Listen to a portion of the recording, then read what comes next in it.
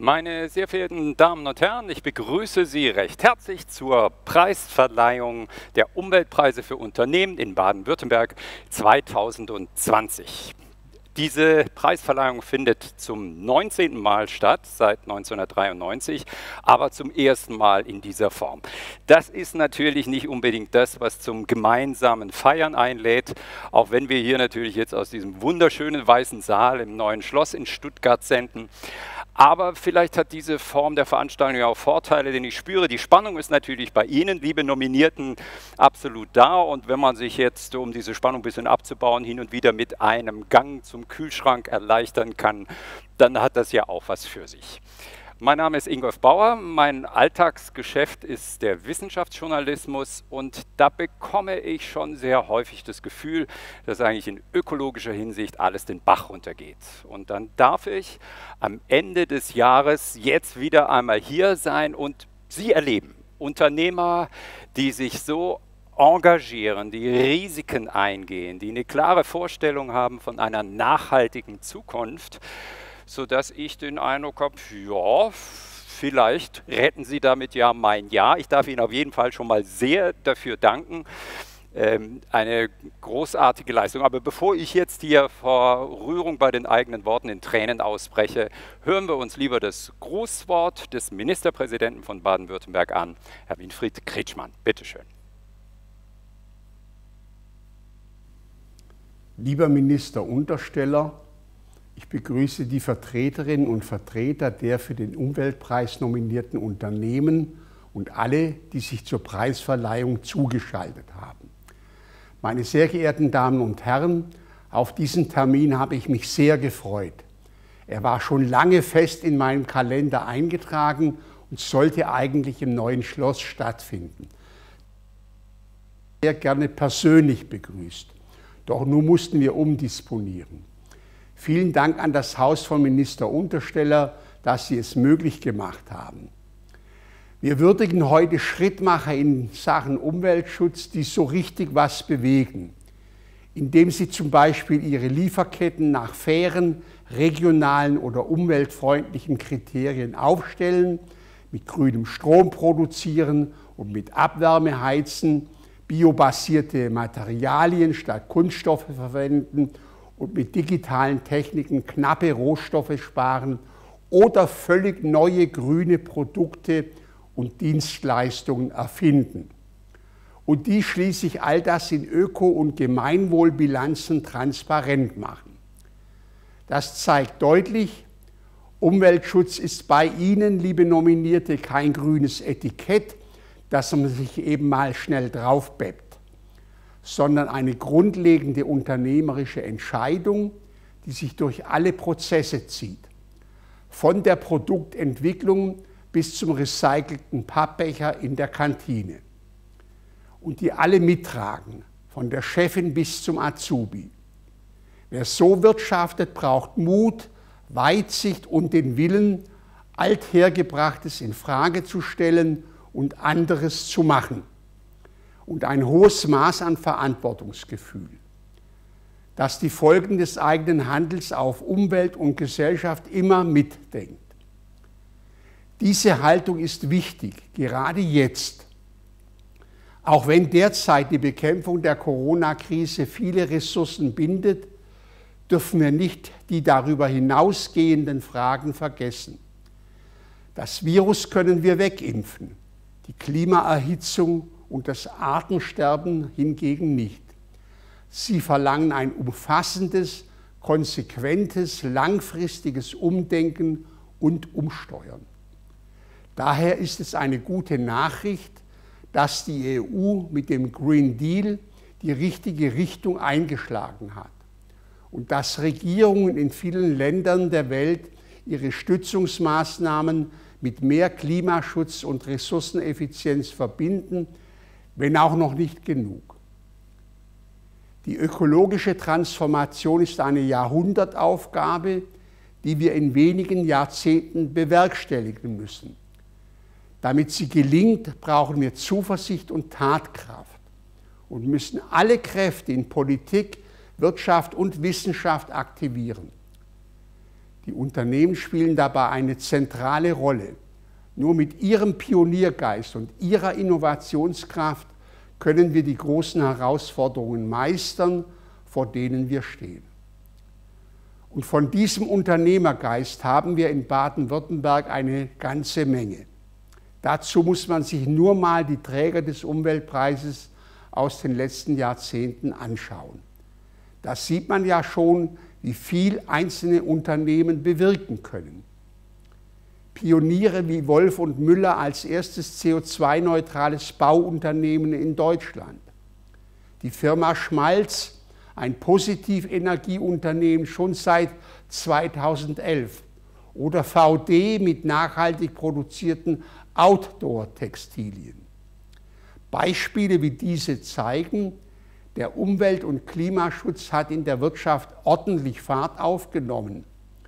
Früher als Exotenthema einiger weniger Überzeugungstäter belächelt, heute mehr und mehr das prägende Leitbild unserer Zeit. Das Leitbild einer nachhaltigen Wirtschaft. Um dieses Bewusstsein noch weiter zu stärken, haben wir im August das Klimabündnis für Unternehmen ins Leben gerufen. Ein Bündnis von Politik und Wirtschaft mit dem Ziel, sich gegenseitig beim Erreichen der Klimaschutzziele zu unterstützen. Und es ist wirklich toll, dass gleich zu Anfang viele renommierte Unternehmen mitmachen, darunter auch Träger des Umweltpreises aus den vergangenen Jahren. Liebe Teilnehmerinnen und Teilnehmer, egal ob Sie heute einen Preis erhalten oder nicht, für die Umwelt haben Sie alle gewonnen. Sie sind Vorbilder und Mutmacher. Ich hoffe, dass Ihr Weitblick und Ihre Kreativität viele andere Unternehmen anregen wird, ebenfalls umzudenken und umzusteuern. Den Gewinnerinnen und Gewinnern gratuliere ich jetzt schon von Herzen. Ich darf das Wort an Umweltminister Untersteller geben und wünsche Ihnen einen schönen Abend. Ja, vielen Dank, Herr Ministerpräsident. Bevor Franz Untersteller, unser Umweltminister, zu Wort kommen darf, wir freuen uns sehr, dass er heute hier ist, vielleicht noch ein paar kurze Bemerkungen auch zum Ablauf. Und zwar wollen wir aufgeteilt in die einzelnen Preiskategorien erst einmal die verschiedenen nominierten Unternehmen vorstellen. Das machen wir mit Hilfe kleiner filmischer Porträts. Danach werden alle Nominierten hier zu uns aufgeschaltet, hier in den Weißen Saal. Dann gibt es die Bekanntgabe des Gewinners, dann gibt es natürlich eine ministerielle Laudatio und danach ein kurzes Interview und dann kommen wir in die nächste Kategorie und der eigentliche Preis muss natürlich auch nochmal vergeben werden. Und ich glaube, wenn es alles sich so erfüllt, dann wird Herr Minister Untersteller das auch persönlich machen. Wird das so sein? Wenn es klappt, ich habe es mir vorgenommen, dass ich die Preisträgerinnen und Preisträger des heutigen Abends dann in den ersten Monaten des neuen Jahres, ich bin ja nicht mehr so lange im Amt, nur noch bis zum Ende dieser Legislaturperiode, dass ich mir Mühe geben werde, die dann auch noch zu besuchen. Ja. Ja, hoffen wir mal, dass die Pandemie das natürlich auch zulässt, hat auch damit zu tun. Ich darf vielleicht gerade noch mal sagen, in welcher Reihenfolge die verschiedenen Kategorien bei uns vorgestellt werden. Also wir beginnen mit der Kategorie Handwerk, danach die Kategorie Dienstleistung und Handel, dann die beiden Kategorien der Industrie mit mehr als 250 Mitarbeitern und wenigern und der Jurypreis und ganz zum Schluss dann der Sonderpreis für Non-Profit-Organisationen. So, Herr Untersteller, jetzt wird es heute 7 Preisträger geben, in einer Kategorie sogar 2 Preisträger. Wie konnte es denn dazu eigentlich kommen? Das hängt zusammen damit, dass wir eine sehr selbstbewusste Jury haben, die sich das auch nicht nehmen lässt, die Dinge im Einzelnen anzuschauen, die Bewerbungen sehr genau anzuschauen und dann kann es durchaus auch mal sein, dass in einer Kategorie auch mal 2 Preise vergeben werden. Das war diesmal erstmals der Fall. Ich kann mich nicht entsinnen, solange es ich jetzt mache, dass es das schon mal gegeben hat, aber an dem Beispiel sieht man auch, wie intensiv die Jury sich mit den einzelnen Bewerbungen auseinandersetzt. Wir hatten, um das auch mal zu sagen, in diesem Jahr jetzt gut 50, genau gesagt 54 Bewerbungen. Man muss sich ja zunächst mal schriftlich bewerben, eingehende Unterlagen einsenden. Es sind dann 4 Themenkreise werden abgefragt in diesen schriftlichen Bewerbungen. Ich nenne mal das Beispiel Unternehmensführung, Umweltmanagement. Dann Produkte und Dienstleistungen, also Fragestellungen dabei lauten dann, unter welchen ökologischen Rahmenbedingungen wird ein Produkt produziert, eine Dienstleistung auch erbracht. Schließlich dann auch ein weiterer Themenkreis ist dann der Betriebsablauf mit seinen vielfältigen Aspekten wie Energie, Materialeffizienz, wie Abfallwirtschaft, Umgang mit Wasser, Abwasser, bis hin dann aber auch zu so Themen wie Kommunikation.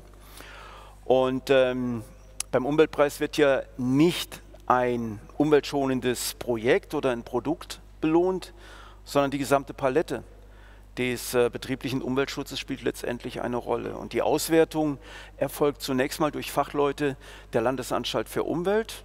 Und die Auswertung geht dann in eine erste Jury-Sitzung.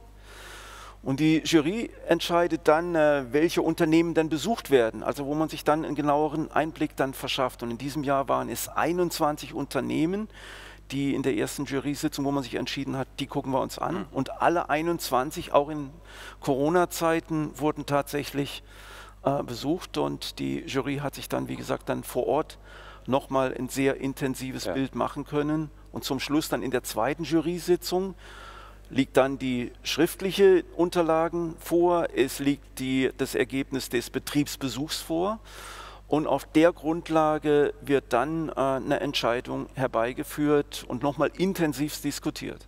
Und intensivst diskutiert heißt, da geht es am Ende spitz auf Knopf auch manchmal, dass man sagt, so, jetzt haben wir, ich weiß nicht, wie viele Jurymitglieder, 8 gegen 8 oder wie eng sind da? Also es ist ja so, vielleicht ist auch mal noch, die Jury ist sehr unterschiedlich zusammengesetzt. Ja, es sind Vertreterinnen und Vertreter aus Industrie, aus Ministerien, aus Verbänden, Wissenschaft und Forschung, aus Umweltverbänden, um nur einige zu nennen. Und dann kommen natürlich schon die unterschiedlichsten Sichtweisen da rein. Und zum Schluss geht es jetzt nicht darum, so lange zu diskutieren, bis dann sozusagen ein Einvernehmen da ist, so wie bei einer Papstwahl und dann weißer Rauch hochsteigen lassen wird, sondern es wird schon nach dem Mehrheitsprinzip dann auch entschieden. Allerdings will ich schon sagen, in aller Regel sind wir uns immer zu einem sehr, sehr großen Teil einig. Also es ist nicht so, dass es dann sehr knappe Entscheidungen gibt, das will ich an der Stelle auch mal sagen. Und wichtig ist mir auch noch Folgendes. Diejenigen, die nicht besucht wurden, es ist jetzt nicht so, dass man da der Meinung sein könnte, naja, also da wird jetzt nicht so arg viel gemacht. Sondern wir hatten durchaus auch schon Fälle von Unternehmen, die nicht besucht wurden, aber die sich 2-, 3-mal beworben hatten und dann beim 3. Mal besucht wurden und bei diesem Besuch, beim 3. Mal der Bewerbung, dann gleich sozusagen einen Preis bekommen haben. Ich will damit sagen, dass es nicht so ist, dass nur diejenigen, die heute Abend ausgezeichnet werden, hier hervorstechen mit besonderen Umweltleistungen, sondern das waren in diesem Jahr wieder exzellente Bewerbungen und zwar durchgehend durch diese 54. Alles Überzeugungstäter. Eigentlich hätte es jeder natürlich hierher schaffen sollen und heute auch zu einem Preis und zu einer Nominierung. Ne? Das ist mir auch wirklich nochmal wichtig zu betonen. Allein schon die Nominierung ist wirklich eine Auszeichnung. Ja? Und das ist mittlerweile ein sehr hohes Niveau, das hier in Baden-Württemberg herrscht.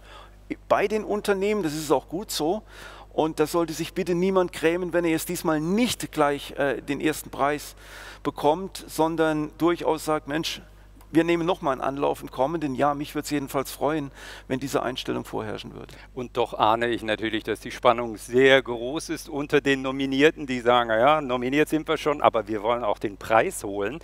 Wir beginnen mal mit der ersten Kategorie, um da ein bisschen Spannung zu lösen. Die Kategorie Handwerk. Da gab es insgesamt 7 Bewerbungen. Die Jury hat dann in dieser ersten Runde entschieden, 3 Handwerksbetriebe zu besuchen und dann auch alle 3 zu nominieren.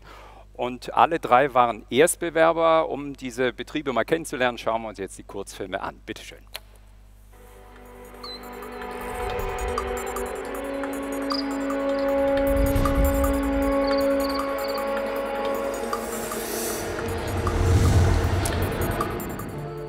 Stuttgart, Stadtteil Möhringen. Das Unternehmen Kies Innenausbau ist hier beheimatet. 2014 hat Kies die Mission Zero Emission gestartet. Ein Puzzleteil dabei ist FSC Massivholz. Holzspäne werden ins Silo abgesaugt, der Verschnitt wird mittels CAD-Konstruktion minimiert. Damit Abfall vermieden und anfallende Holzreste sowie Späne bei der Bearbeitung werden im Heizwerk verbrannt. In der Produktion hilft die Digitalisierung, Papier einzusparen. Wasserlösliche Lacke schonen die Umwelt und schützen die Mitarbeitenden. Als Unternehmen mit langer Tradition wollen wir unseren Beitrag zum Umweltschutz leisten. Die Energiewende in Stuttgart aktiv vorantreiben. Da sie nur gemeinsam gelingen kann, wollen wir mit gutem Beispiel vorangehen und andere dazu animieren, mitzumachen.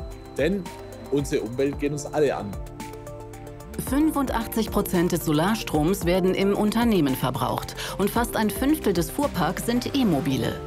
Die Schreinerei ist zudem Partner der Stuttgarter Energiewende, unterstützt die Mitarbeitenden mit Zuschüssen zum ÖPNV und ermöglicht das Jobrad.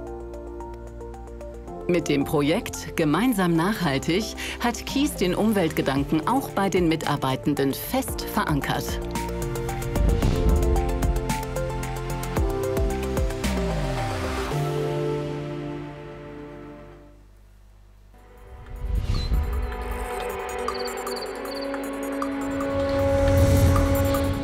Das im Linzgau gelegene Pfullendorf beherbergt den Steinmetzbetrieb Erinnerungen in Stein. Der Zwei-Frauen-Betrieb wird von Carola Sonntag geführt. Die Steinmetzmeisterin fertigt mit ihrer Mitarbeiterin Stefanie Grieshaber unter anderem neue von ihr gestaltete Grabdenkmale. Die Steine kommen aus Deutschland, höchstens Europa. Sie wurden unter sozialen und ökologischen Standards gewonnen. Auch alte Grabsteine werden zu neuen umgearbeitet. Steinabfälle gibt es so keine. Die Materialien dazu werden umweltgerecht beschafft und verwendet. Sackkarre und Schubkarre. Kurze Steintransporte werden so bewältigt, die Umwelt geschont. Individuelle Beratung bringt den KundInnen die Unternehmensphilosophie näher. Das energetisch sanierte und barrierefreie Büro sowie das natürliche Umfeld unterstreichen die nachhaltige Arbeitsweise. Wir schaffen Gedenksteine, die das Leben respektieren. Deswegen gehe ich einen anderen Weg. Aus einheimischem Material, umweltschonend und unter fairen Produktionsbedingungen schaffen wir nachhaltige Erinnerungen in Stein. Die mit viel Engagement und immer mit Blick auf die Umwelt entstehen.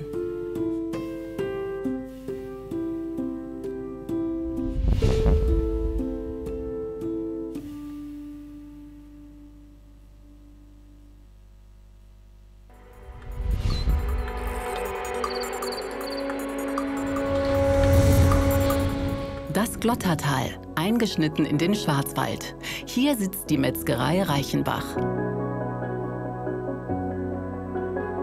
Schlachttag. Die Tiere werden unter den Augen der Veterinärin entladen und geschlachtet. Zerlegt wandern sie ins Kühlhaus oder zur Weiterverarbeitung.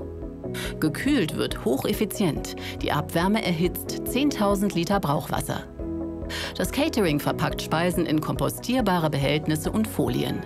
Abfallvermeidung auch in der Wurstherstellung. Schwarzwälder Schinken, traditionell geräuchert, der Rauch umweltschonend gefiltert. Schonend das Räuchern von Würsten. Holz wird dabei langsam schichtweise verbrannt. 40% des Energiebedarfs sind Solarstrom. Natürliche Verpackung auch beim Versand und Verkauf. Holz, Fasern oder Papier. Konsequenter Verzicht auf Kunststoff. Die Schweine sind aus der Region. Der neue Stall bietet Platz und Freigang. Geht es dem Vieh gut, geht es uns gut. Nach diesem Grundsatz betreiben wir unsere Landwirtschaft und unsere Metzgerei. Nachhaltig, ökologisch sinnvoll, mit Achtung vor Natur und Tier. Die Rinder stammen aus eigener Zucht, stehen im Glottertal oder im nahen Freiburg. Ein neuer Zuchtstall für die Hinterwälder. Die Rasse des Schwarzwaldrindes soll im Glottertal nicht aussterben.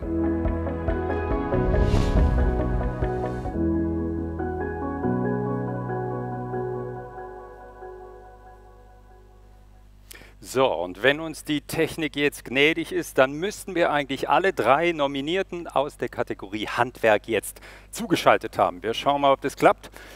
Ja, das sieht sehr gut aus. Ich darf die Ihnen nochmal vorstellen. Gerade Wolfgang Roskopf ist da von der Alfred Kies GmbH. Carola Sonntag, Erinnerungen in Stein, Steinmetz aus Pfullendorf, habe ich es richtig im Kopf? Genau. Und aus dem Glottertal Ulrich Reichenbach von der Metzgerei Reichenbach GmbH und Co. KG. Die 3 Nominierten in der Kategorie Handwerk. So, Herr Minister Untersteller, jetzt gilt's. Für wen hat die Jury sich denn entschieden? Ja, 3 nominiert, was schon mal eine Leistung ist, in die Ebene zu kommen. Aber zum Schluss müssen wir uns dann natürlich entscheiden in der Jury. Und wir haben uns entschieden, den Umweltpreis für Unternehmen in Baden-Württemberg im Jahr 2020 in der Kategorie Handwerk zu vergeben an die Alfred Kies GmbH Innenausbau. Herzlichen Glückwunsch von meiner Seite, verehrter Herr Kies.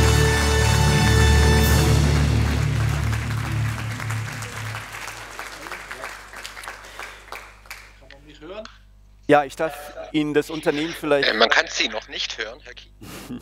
Ich darf Ihnen das Unternehmen Alfred Kies Innenausbau GmbH vielleicht kurz vorstellen.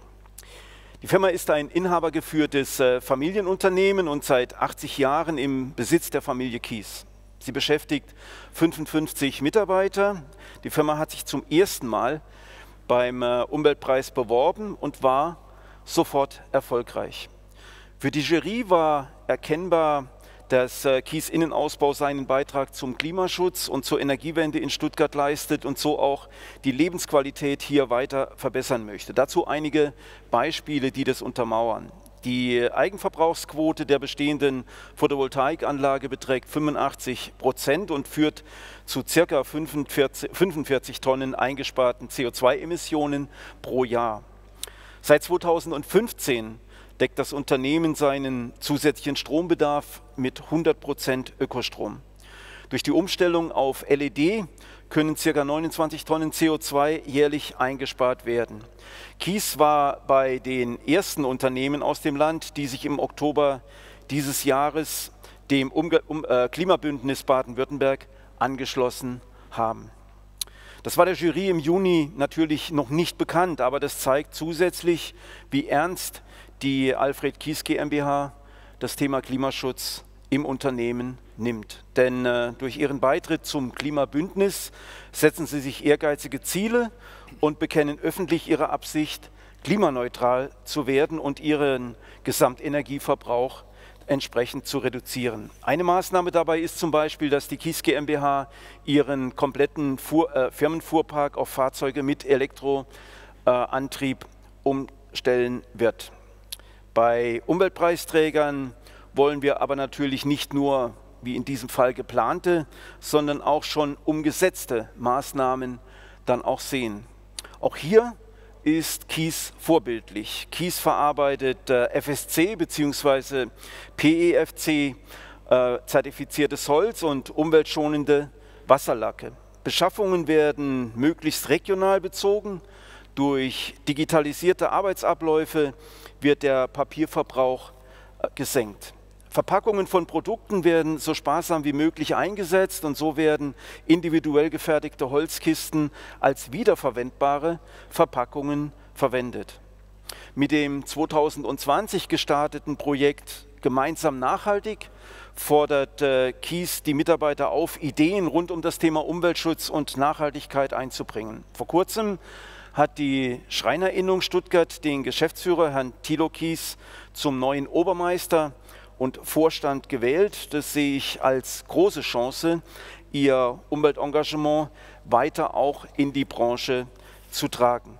Die Firma Kies ist, wie ich finde, ein wunderschönes Beispiel dafür, wie im Handwerk der Umweltschutz vorangetrieben werden kann. Ich darf Sie ermutigen, sich auch künftig in dieser vorbildlichen Weise für den Umweltschutz stark zu machen und Ihr Know-how in Ihrer Branche dann auch weiterzugeben. Herzlichen Glückwunsch nochmal. Ja, vielen Dank, Herr Untersteller, für die Laudatio. Und ich freue mich jetzt, den Geschäftsführer, Herrn Wolfgang Roskopf, nochmal in der Schalte zu haben und mit ihm ein kleines Gespräch zu führen. Herr Roskopf, Gratulation auch von meiner Seite. Ja, vielen Dank. Das freut mich ganz besonders, dieser Preis, Herr Minister Untersteller. Das ist Ansporn für uns. Das ist eine ganz tolle Sache. für mich, aber auch für das ganze Team der Firma Kies. Jetzt würden wir natürlich hier im Saal, würden Sie Standing Ovations kriegen, großen Applaus. Wie ist es denn jetzt bei Ihnen im Haus? Sie scheinen da so alleine oder sitzen die Mitarbeiter an irgendwelchen großen Bildschirmen? Ja, also ich bin tatsächlich alleine hier im Büro. Die Mitarbeiter sitzen alle vor dem Stream und gucken zu, aus der Ferne, Corona-konform. Wir haben uns jetzt für den Weg entschieden, dass wir es so machen und alle können zuschauen. Ich gehe davon aus, dass nahezu alle der Belegschaft jetzt zugucken. Ja. Nun haben wir gerade in der Laudatio gehört und auch in dem Film, dass Sie doch eine ganze Menge da anstellen in Ihrem Betrieb. Von den wasserbasierten Lacken, der Verwendung von zertifizierten Hölzern, natürlich Elektromobilität, PV-Anlage und so weiter. Gibt es denn irgendeine Stelle, an der Sie sagen würden, dass Ihr Engagement Sie da einschränkt, dass Sie dafür sozusagen auch Nachteile in Kauf nehmen müssen, oder ist es alles toll? Also ich würde sagen, dass es das kaum einschränkt, kaum bis gar nicht. Man muss es einmal umstellen, aber man muss das sowieso tun, weil die Zukunft wird so sein, dass wir da immer mehr darauf Acht geben müssen, dann können wir es gleich von vornherein machen. Und denken da immer mit und lassen auch die Belegschaft da mit überlegen, was für Maßnahmen möglich sind, um da nach vorne zu kommen. Ich denke, wir sollten da schon alle miteinander immer das im Hinterkopf haben, das möglichst früh zu tun und nicht zu warten, bis man dann gezwungen wird oder bis der Letzte auch noch macht. Da sollte man vorangehen und auch Beispiel sein für andere. Komisch, das erinnert uns doch an die aktuelle Situation in Sachen Corona, auch da möglichst früh das Mögliche zu tun. Sie waren ja auch ganz früh, nämlich im Oktober, einer der Erstunterzeichner bei der Klimaschutzvereinbarung mit dem Land Baden-Württemberg. Was treibt Sie denn da eigentlich persönlich? Sie sagen, Sie machen das jetzt alles so und man muss vorangehen, aber was ist das denn für ein Antrieb? Also wir haben uns zum Ziel gesetzt, bis 2023 klimaneutral zu produzieren und da wir dieses Ziel haben und das doch schon bald sein wird, haben wir gesagt, okay, dann können wir da jetzt gleich mit einsteigen und können das Ziel formulieren und auch da in die Öffentlichkeit gehen und das Ziel benennen, damit jeder auch das immer im Hinterkopf hat. Das war der Antrieb. Und das ist auch ein Weg, den wollen wir so verfolgen. Wir werden wahrscheinlich das Thema die nächsten Jahre sowieso haben und auch gezwungenermaßen haben, weil die Lieferketten so sein werden, dass das klimaneutral produziert werden muss die nächsten Jahre. Also haben wir uns gesagt, lieber gleich von vornherein. Verstehe. Nun ist der Minister da, wir haben Weihnachtszeit und Corona verbietet uns ja das Wünschen nicht. Welche Form von Rückenwind würden Sie sich denn noch von der Landesregierung wünschen? Naja, ich wünsche von der Landesregierung, dass sie da die Wirtschaft unterstützt und auch Wege vorgibt, politisch vorgibt, so dass auch die Wirtschaft da hinterherkommt und auch, dass auch die Partner da draufspringen und das attraktiv finden. Das ist sehr wichtig. Ich glaube, das macht die Landesregierung sehr gut. Ist auch sehr wichtig, dass man nach Corona, jetzt ist ja alles überlagert von Corona, aber nach Corona da auch wieder Impulse setzt. Gerade jetzt, wenn es dann im nächsten Jahr, wenn es darum geht, wie kann der Aufschwung gelingen, genau diese Themen zu setzen. Wunderbar. Ich gratuliere Ihnen nochmal sehr herzlich, ja, Herr Roskopf und Ihrer Firma Kies, Alfred Kies GmbH aus Stuttgart, zum Umweltpreis Baden-Württemberg in der Kategorie Handwerk. Dankeschön. Vielen Dank. Schönen Abend. Danke. So, aber Sie bleiben natürlich bei uns in der Leitung, denn wir eilen durchs Programm und kommen jetzt zur nächsten Kategorie. Und es gibt ja noch viele, die da als Mutmacher und Vorbilder vorangehen. Wir kommen jetzt zur Kategorie Dienstleistung und Handel. Und da gab es in diesem Jahr 16 Bewerber. 8 Unternehmen wurden wiederum in der ersten Juryrunde ausgewählt und dann auch nominiert. Und darunter befanden sich auch 4 Hotels. Wir stellen Ihnen diese Unternehmen vor in unseren Kurzfilmen. Bitte.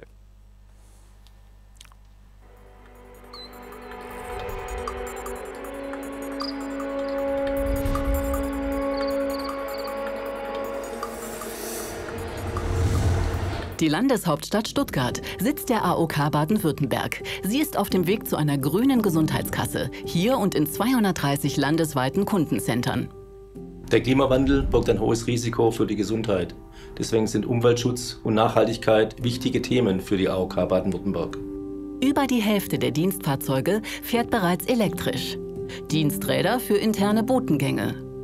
Umweltfreundliche Mobilität.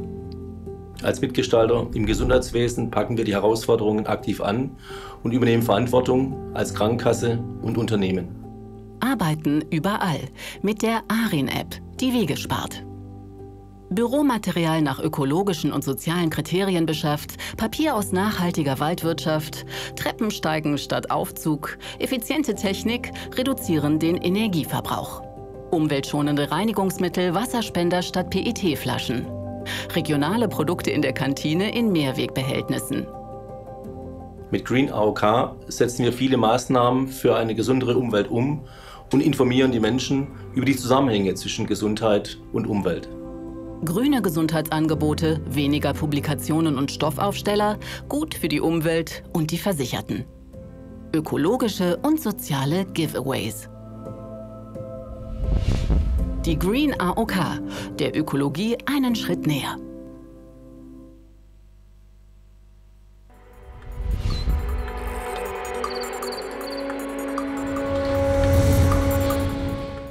Friedrichshafen. Hier am Ufer des Schwäbischen Meeres hat Follow Food seinen Sitz. Das junge Unternehmen arbeitet an nachhaltigen und fairen Lebensmitteln. Begonnen hat es mit Tiefkühlfisch. Mittlerweile zählen fast 100 Produkte zum Sortiment, wie Pizzen oder Wein aus Baden. Folge dem wahren Geschmack. Die Idee dahinter? Wissen, woher die Lebensmittel kommen und wie sie hergestellt wurden. Ein Tracking-Code macht das transparent und nachvollziehbar. Ein Firmenvideo von den Malediven. Ressourcenschonender Thunfischfang, einzeln von Hand. Regelmäßige Verkostungen zur Qualitätssicherung bestätigen den Aufwand.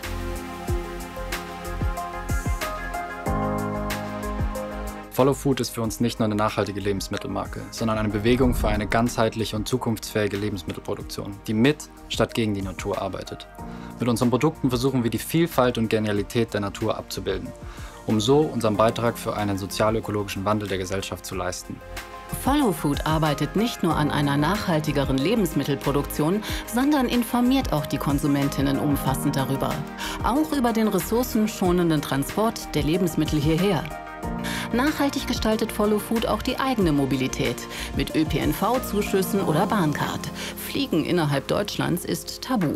Ständig werden Themen weiterentwickelt. So engagiert sich das Unternehmen in der Verbesserung der Böden, unterstützt den biodynamischen Anbau und die Humusbildung. Engagement von Follow Food auch auf dem Land.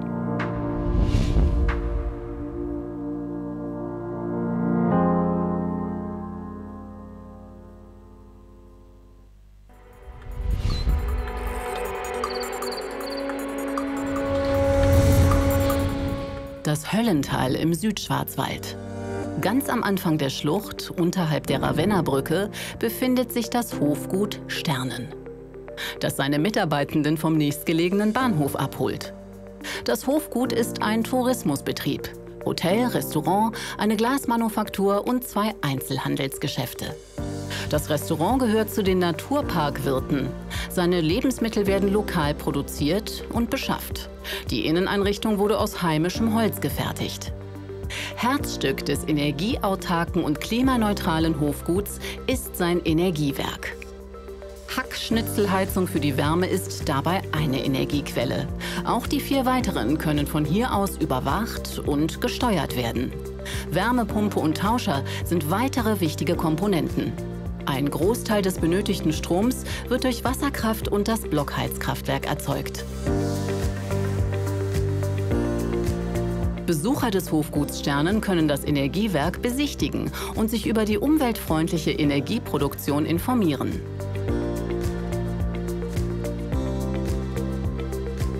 Ein kleiner Teil des Stroms wird solar erzeugt und in der Glasmanufaktur verbraucht.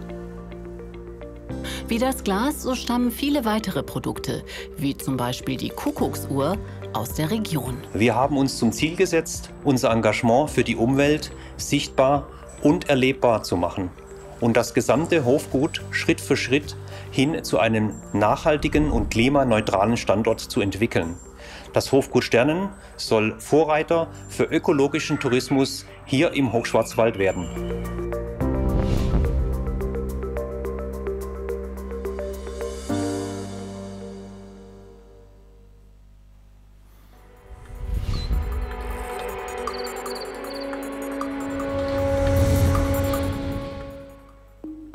Leinfelden-Echterdingen. Hier auf den Fildern hat Marder seinen Sitz.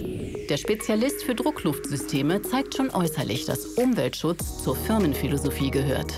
70% des Stroms liefert die Fassade. Eine Luft-Wärmepumpe sowie Holzpelletanlage sorgen umweltschonend für Wärme. In der modernen Fertigung unterstützt der Computer die Montage. Papier wird so überflüssig. Nur abgestimmte Druckluftsysteme arbeiten energieeffizient. Marder optimiert Drucklufterzeugung und Pneumatik. Das ist nachhaltig, weil sehr energiesparend. Sprudelwasser aus dem Hahn spart Flaschen und Transportwege. Moderne Büros für gutes Arbeiten. Nachhaltigkeit ist fester Bestandteil unserer Unternehmenskultur und Vision. Bei der Entwicklung neuer Produkte und Dienstleistungen steht deshalb auch die energetische Optimierung der gesamten Druckluftkette im Vordergrund. So möchten wir neben unserem eigenen ökologischen Engagement auch unsere Kunden bei der Zielerreichung unterstützen. Außer dem Know-how der Leckageortung oder Wärmerückgewinnung in Druckluftsystemen liefert Marder ganze Anlagen, die digital fernwartbar sind. Dadurch immer energetisch optimiert und ressourcenschonend arbeiten. Auch die Mitarbeitenden spielen beim Umweltschutz eine wichtige Rolle. Sie werden ständig über die Anstrengungen und Erfolge des Unternehmens informiert und bringen sich, wie diese Azubis, dabei ein.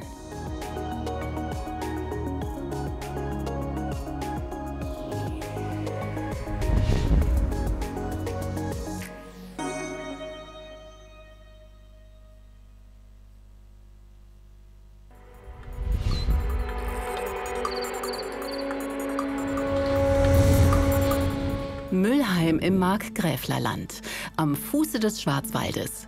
Örtlichkeit des Hotel und Restaurants, Alte Post und Hebelstube. Beim Einchecken erhalten Gäste die Konuskarte, ein Freifahrtschein für den ÖPNV der Regio. Kulinarisch bleiben sie ebenfalls in dieser, denn 70% der Lebensmittel kommen von Demeter-Betrieben aus der Umgebung. Die Vorteile? Gesunde Frische und kurze Wege. Das Fleisch stammt aus verantwortungsvoller Tierhaltung hiesiger Bauern. Und von Bio-Winzern der Gutedel und Spätburgunder des Markgräflerlandes. Die Kunst der Gastfreundschaft basiert auf dem Respekt vor der Natur, dem Zusammenspiel von Mitarbeitern, Gästen und unserer Landschaft, Glaubwürdigkeit, solidem Handwerk und Zuverlässigkeit. Der Dachstuhl ist energetisch gedämmt. In den Zimmern haben örtliche Handwerker neue Fenster und Balkontüren gesetzt, ökologische Farben und Massivhölzer verbaut. Und Recyclingmaterialien. Die Alte Post wird mit Ökostrom versorgt und hat von Öl auf Gas umgestellt.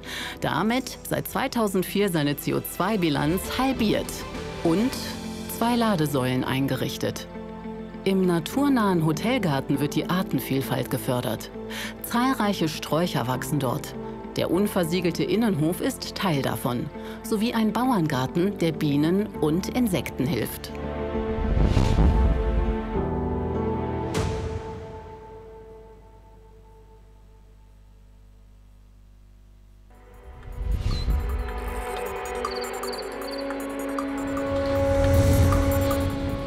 Titisee Neustadt im Hochschwarzwald. Direkt am Wasser liegt das Seehotel Wiesler, das sich ganz dem Umweltschutz verschrieben hat. Die Gäste können bei einem Aufenthalt hier CO2 sparen. Heimische Hölzer charakterisieren die Zimmer, die energetisch saniert sind. Die Wärme des Hackschnitzelkraftwerks trocknet Wäsche und beheizt das Hotel. Mit der Solaranlage und Ökostrombezug werden 98% des Energiebedarfs regenerativ gedeckt. Die Lebensmittel des Restaurants kommen aus der Region. Die Küche ist palmölfrei. Durch eine innovative Kompostieranlage auch nahezu abfallfrei. Der Kompost kommt den Hotelpflanzen zugute. Bereits seit Mitte der 90er Jahren setzen wir nachhaltige Maßnahmen in unserem Seehotel um. Mittlerweile sind es sicher schon über 300 Projekte, die wir umgesetzt haben. Für uns ist Nachhaltigkeit kein Marketing-Gag, sondern eine ehrliche Herzensangelegenheit. Der Wellnessbereich profitiert ebenfalls vom Holzhack-Schnitzelkraftwerk. Die Saunaluft und das Poolwasser werden vorgewärmt, das Wasser nachts abgelassen, spart Heizenergie. Das Seehotel hilft auch mit, die Natur des Schwarzwaldes zu erhalten. Im nahen Moor und am Seeufer wächst das ökologisch wichtige Braxenkraut. Und sturmgeschädigte Lichtungen werden vom Seehotel aufgeforstet.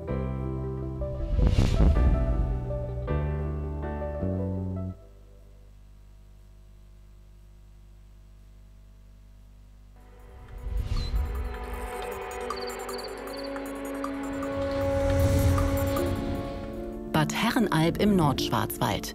Örtlichkeit des Hotels Schwarzwaldpanorama. Gäste können umweltfreundlich anreisen, werden vom Bahnhof elektrisch abgeholt. Klimaneutral können sie auch ihren Aufenthalt gestalten, durch freiwillige Kompensation ihre CO2-Emissionen ausgleichen. Aufklärung und Impulse zu Nachhaltigkeit bekommen die Mitarbeitenden am Eco-Board und in hauseigenen Schulungen. Wir verstehen uns nicht nur als Gastgeber, sondern auch als Gastnehmer auf unserem Gastgeber der Erde. Und als dieser möchten wir als Unternehmen keinen nachhaltigen Schaden hinterlassen. Aus diesem Grund haben wir Umweltschutz zu 100% innerhalb unserer Wertschöpfungskette integriert. Für und mit den Gästen kompostierbare Handschuhe beim Zero Waste Frühstücksbuffet. 90% aller Speisen und Getränke in zertifizierter Bioqualität und keinerlei Portionsverpackungen. Draußen kreatives Upcycling und Förderung der Artenvielfalt. Wiederverwertung im Inneren. Wachsreste werden zu neuen Kerzen. Abfalltrennung wird über das Müll-ABC großgeschrieben. Sammlung in 10 Stoffklassen. Auf den Zimmern, Kunststoffverpackungen werden vermieden, auch beim Kaffee. Anstatt auf Papier gibt es Informationen auf dem Touchpad. Der Umwelt zuliebe.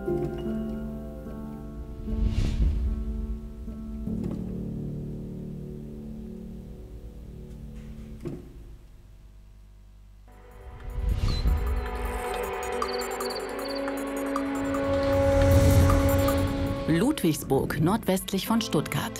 Hier hat die Zedler-Gruppe ihren Sitz, deren Geschäftsfeld umweltfreundliche Mobilität ist. Das Fahrrad. Das Unternehmen prüft und dokumentiert seit 25 Jahren Rahmen und Technik der Räder. Die Ergebnisse stellt es digital und gedruckt Radherstellern, Versicherungen oder Gerichten zur Verfügung. Nachhaltigkeit durch Gutachten. Das Gebäude ist DGNB-zertifiziert, Platin und klimapositiv. Die Solaranlage deckt fast die Hälfte des Strombedarfs des laufenden Betriebs. Anfang der 1990er Jahre habe ich als junger Kraftfahrzeugingenieur angefangen, für die Fahrradsicherheit und Haltbarkeit zu arbeiten. Von Anfang an war es uns wichtig, der Erde so wenig zu nehmen wie irgendwie möglich bei der Betriebsführung. Heute habe ich ein großes Team, das geradezu begeistert ist, jeden Tag nachhaltiger zu agieren. Verpackungsmaterialien werden mehrfach verwendet. Transporte innerorts mit dem Lastenrad absolviert. Sehr energiesparend, Leckagen des Luftdrucksystems werden aufgespürt. Zudem werden alle Energiedaten des Gebäudes regelmäßig erfasst.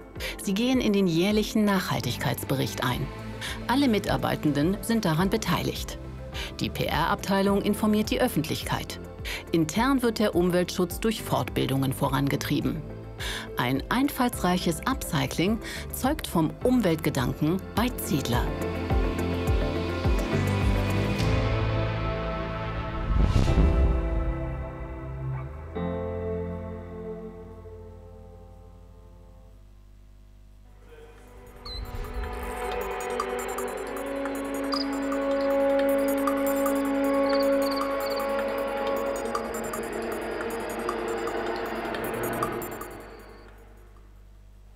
So, und jetzt hoffe ich, dass alle 8 Nominierten aus der Kategorie Dienstleistung und Handel tatsächlich bei uns in der Leitung sind und aufgeschaltet sind. Wir probieren das mal. Also, die Nominierten, ich darf sie gerade noch mal nennen, sind das Seehotel Wiesler, GmbH aus Titisee Neustadt, Da bin ich, jawohl, er hört uns auch, er winkt uns zu. Starten wir die Reihe trotzdem mal von vorne nochmal. Alexander Stütz von der AOK aus Baden-Württemberg. Hallo, Stefan Bode.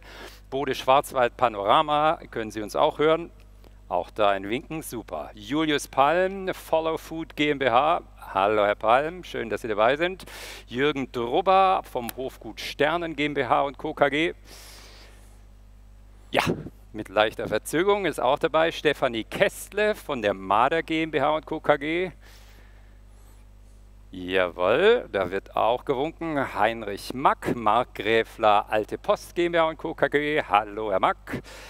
Klaus-Günther Wiesler, Seehotel Wiesler, bitte nochmal winken. Ja, das funktioniert. Dirk Zedler von der Zedler-Gruppe. So, und damit hätten wir alle 8 Nominierten. Ich gehe mal davon aus, dass Sie alle auf ziemlich heißen Kohlen sitzen. Und der Einzige, der Sie jetzt befreien kann davon, ist Umweltminister Franz Untersteller. Also bevor ich das mache, will ich gerne nochmal zurückkommen auf die Filme. Wenn man die Filme gesehen hat, dann hat man, glaube ich, gesehen, welch hohes Niveau hier bei allen vorhanden ist, die in dieser Kategorie drin ist. Und deswegen ist es nicht einfach so dahergesagt. Wir haben uns da als Jury wirklich schwer getan, zum Schluss Entscheidungen zu treffen. Aber letztendlich ist es natürlich notwendig, dass wir uns entscheiden. Und in diesem Jahr geht der Umweltpreis für Unternehmen in Baden-Württemberg in der Kategorie Dienstleistungen und Handel an die Zedler-Gruppe in Ludwigsburg. Herzlichen Glückwunsch von meiner Seite.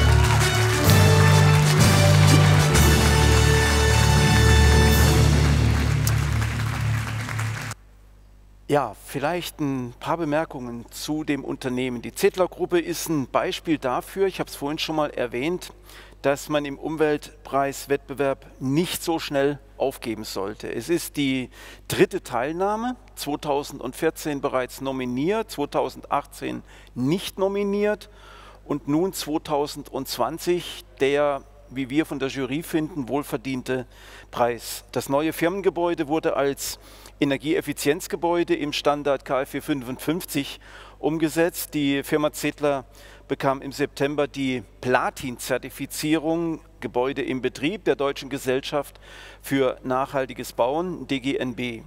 Zusätzlich wurde von der DGNB die Auszeichnung Klimapositiv verliehen. Diese Auszeichnungen erhalten Gebäude, die nachweislich klimaneutral betrieben werden.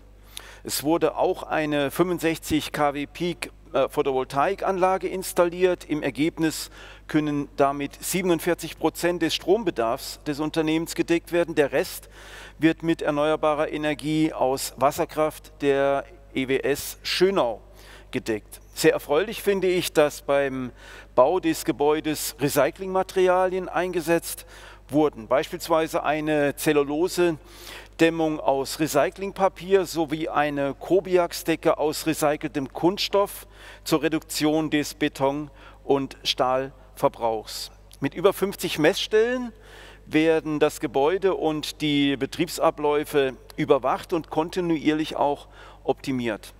Das Monitoring-System umfasst sämtliche Energie- und Rohstoffflüsse, zum Beispiel die eigene Stromerzeugung, die Verbräuche der Maschinen und des Gebäudes sowie den Beitrag der Regenwasserzisterne zum gesamten Wasserverbrauch. Der Wärmebereich kommt ebenfalls völlig ohne fossile Brennstoffe aus und ist zudem sehr energieeffizient. Auch daran ist zu sehen, dass die Wärme aus der Prozesswärme der Kompressoren, die wird zurückgewonnen und durch Wärmepumpen ergänzt. Die Druckluftaufbereitung im Prüfbetrieb, die benötigt den meisten Strom und ist daher der zentrale Ansatzpunkt bei der Energieeffizienz. Es wurden neben der Anschaffung von energieeffizienten Kompressoren weitere Verbesserungen umgesetzt, wie beispielsweise eine übergeordnete Steuerung der 3 Kompressoren. Ein Druckspeicher wurde installiert zur Vermeidung von Spitzenlasten und ein Messgerät zur Erkennung von Leckagen angeschafft. Sehr schön finde ich auch die weiteren Maßnahmen wie die Regenwassernutzung für Toiletten, Gartenbewässerung und Fahrradreinigung und die NABU-zertifizierten Insektenwiese mit Streuobstbepflanzung und einem großen Insektenhotel wurden hier geschaffen. Die Hof- und Parkplätze, um das vielleicht noch abrundend zu sagen, sind mit Sickersteinen ausgelegt. Zedler betreibt viel Öffentlichkeits-, Bildungs- und Gremiumarbeit, beispielsweise im Klimabündnis der Stadt Ludwigsburg. Meistens ist das bei Zedler Chefsache. Uns freut es besonders, dass Zedler auch in unserem Projekt Juniorenfirmen auf dem Weg zum nachhaltigen Wirtschaften seit vielen Jahren aktiv ist. Lieber Herr Zedler, ich hoffe, die Auszeichnung mit dem Umweltpreis ist Ihnen weiterhin Ansporn auf dem Weg in die nachhaltige Wirtschaftsweise. Herzlichen Glückwunsch und ich danke Ihnen für Ihr außerordentliches Engagement. Herzlichen Glückwunsch. Ja, dieser Gratulation kann ich mich nur anschließen. Herr Dirk Zedler, auch von meiner Seite, großartige Leistung und ein wunderbares Projekt, was Sie dort haben. Ich habe gerade eben gesehen an Ihrem Jubeln, es ist offensichtlich nichts durchgesickert, es war tatsächlich eine Überraschung für Sie, richtig? Ja, war eine absolute Überraschung, logisch, ja. Ich habe im Film ein Sätzchen aufgeschnappt und das hat mir doch gefallen. Das hieß Nachhaltigkeit durch Gutachten. Was steckt denn da für eine Philosophie dahinter? Heißt das, ist das sozusagen ein Plädoyer für die Langlebigkeit? Ja, wir haben ja verschiedene Geschäftsfelder. Das Gutachten war das erste, wo ich Anfang der 90er Jahre gemacht habe. Da war das Fahrrad noch sehr handwerklich aufgestellt und es gab sehr viel Materialversagen mit Verletzungen, aber halt auch mit viel Wegwerfgut. Und wir haben versucht, durch Gutachten eben aufzudecken, wo die Schwachstellen sind und haben die Gutachtenergebnisse in Veröffentlichungen gemacht, dass künftige Fahrradgenerationen haltbarer und besser waren. Und der zweite Effekt unserer seriösen Gutachtenerstellung war einfach, dass bei Gerichten, Versicherungen und allen Leuten, die mit dem Fahrrad zu tun hatten, in einer Zeit, wo Fahrrad nur Hobby war, heute wird es ja Mobilität, aber damals war es Hobby, einfach ernst genommen wurde. Deshalb hat das ganze Gutachtenthema das Fahrrad schon bei solchen Institutionen einfach auch, sage ich mal, als adäquates Wirtschaftsgut bekannt gemacht. Ja, und die Bedeutung des Fahrrads wächst natürlich. Wie viel haben Sie eigentlich privat im Keller? So viele wie hinter Ihnen da jetzt stehen? Ja gut, gerade aktuell sitze ich in unserem Seminarbereich, den wir extra gemacht haben, um eben Fahrrad weiterzubringen, aber auch unsere Nachhaltigkeit weiterzubringen. Das ist natürlich Corona-bedingt recht wenig los. Also privat, also Nutzen mit meiner Familie haben wir so 12 Stück ungefähr, mit denen wir spazieren fahren. Und mein privates Museum hat insgesamt 300 Exponate, wovon wir ungefähr 180 outgestellt haben, aktuell in den Räumen.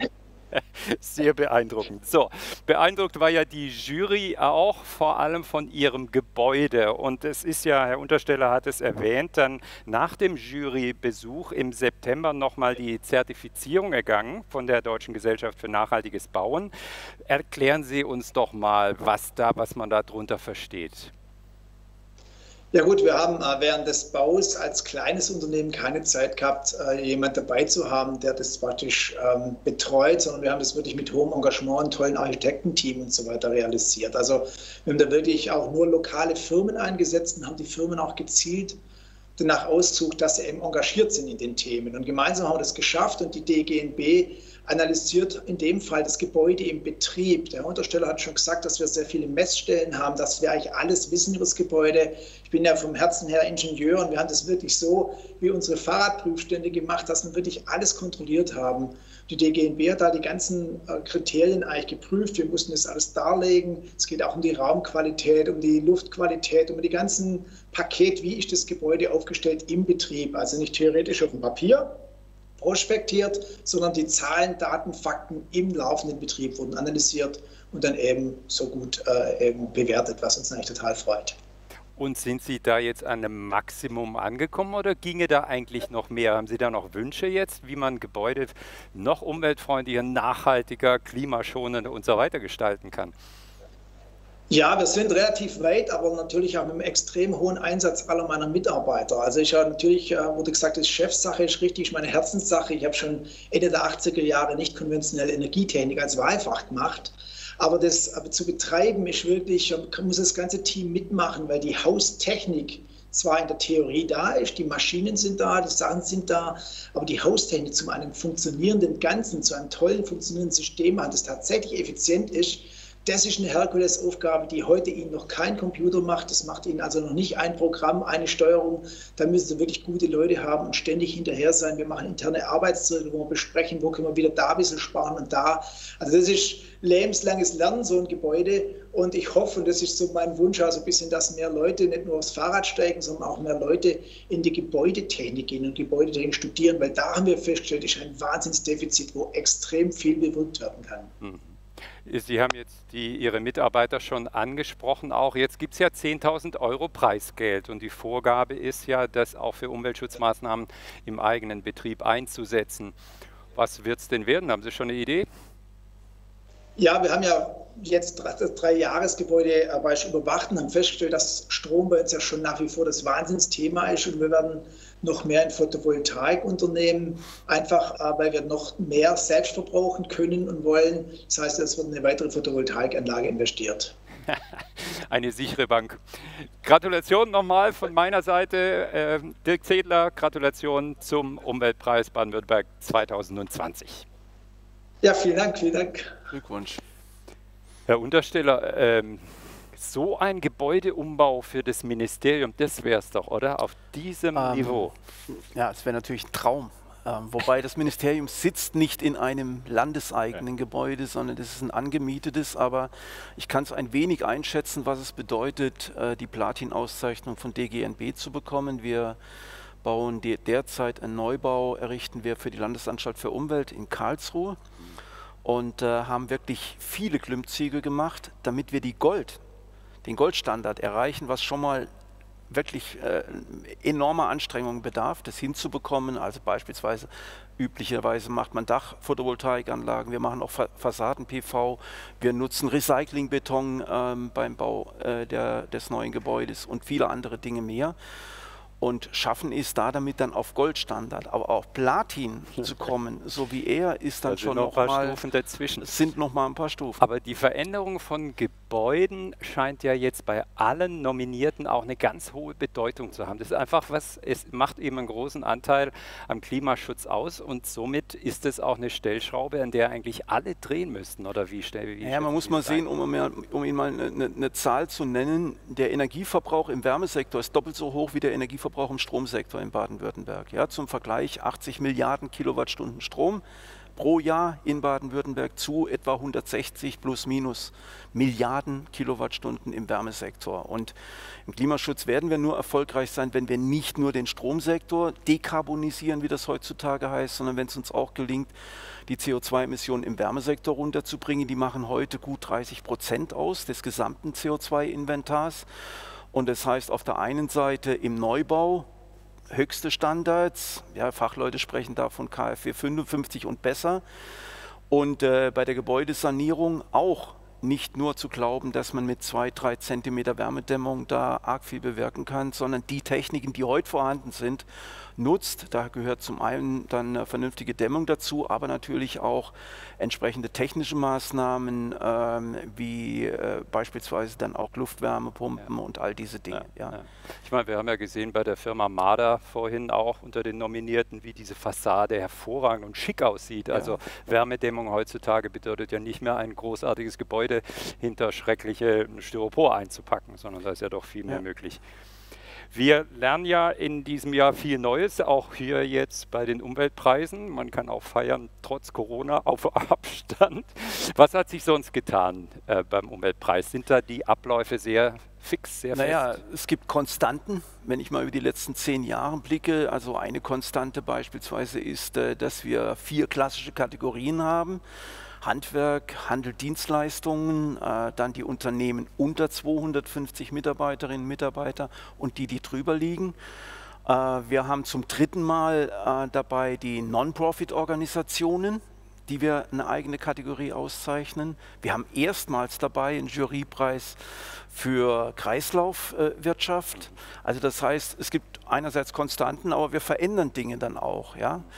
Oder eine andere Veränderung ist, dass wir erstmals 2 Preise in einer Kategorie vergeben. Und auch in der Art der Abwicklung des Wettbewerbs wollen wir noch einiges machen. In diesem Jahr beispielsweise jetzt die Filme, die Zuschauerinnen und Zuschauer jetzt gesehen haben. Das Filmteam war in diesem Jahr mit E-Fahrzeugen unterwegs, also klimaneutral, dann wenn sie CO2-freien Strom aus erneuerbaren Energien getankt haben. Und wir hatten eigentlich auch vor, dass wir die Jury losschicken mit entsprechenden Fahrzeugen. Das war leider Corona-bedingt dann nicht möglich. Aber daran sieht man, wir schauen schon auch, dass wir den Wettbewerb auch weiterentwickeln. Klar, der muss natürlich leben. Gut, dann wollen wir mal unsere Nominierten in der nächsten Kategorie nicht weiter auf die Probe spannen. Wir kommen zu der Industrie, und zwar Industrieunternehmen mit weniger als 250 Mitarbeitenden. Und da haben wir 4 nominierte Unternehmen im Rennen. Wir schauen uns die Kurzfilme an. Bitte.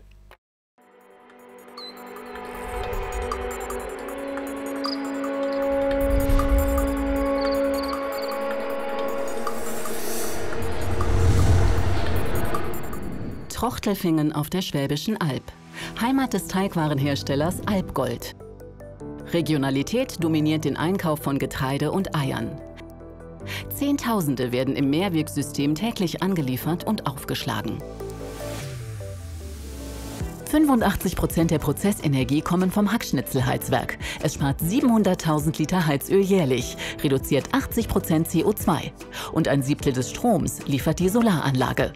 Bei Albgold sind die Faktoren Energieeffizienz, Förderung der Biodiversität und heimische Rohstoffe zentrale Elemente unseres täglichen Tuns. Darauf können sich die Mitmenschen auf der Schwäbischen Alb, aber auch unsere Geschäftspartner und Kunden stets verlassen.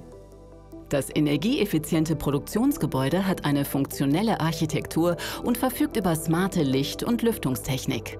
Ebenso die modernen Fertigungsanlagen der Teigwaren, die auch in umweltschonende Papiertüten verpackt werden. Die sparen besonders viel CO2 ein. Wie auch dünnere Kunststofftransportfolien. Das Nachhaltigkeitsteam will die Öffentlichkeit für Naturschutzthemen sensibilisieren und unterstreicht damit das Umweltengagement des Unternehmens. BesucherInnen sind eingeladen, sich davon auf dem naturnahen Betriebsgelände zu überzeugen.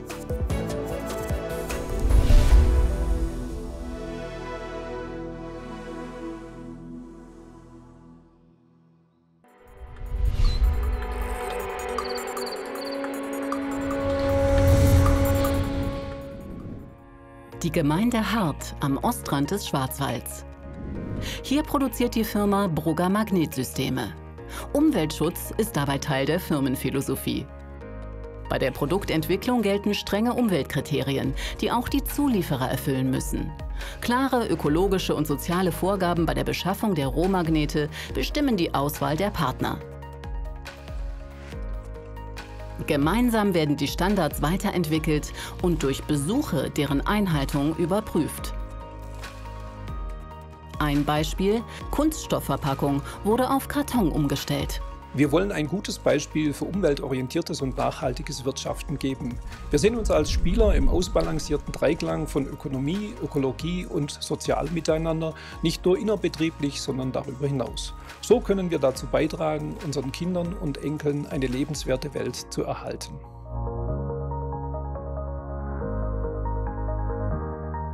Die Firma sieht sich dabei als ein Multiplikator und will Mitarbeitende, Lieferanten sowie die Öffentlichkeit mitnehmen.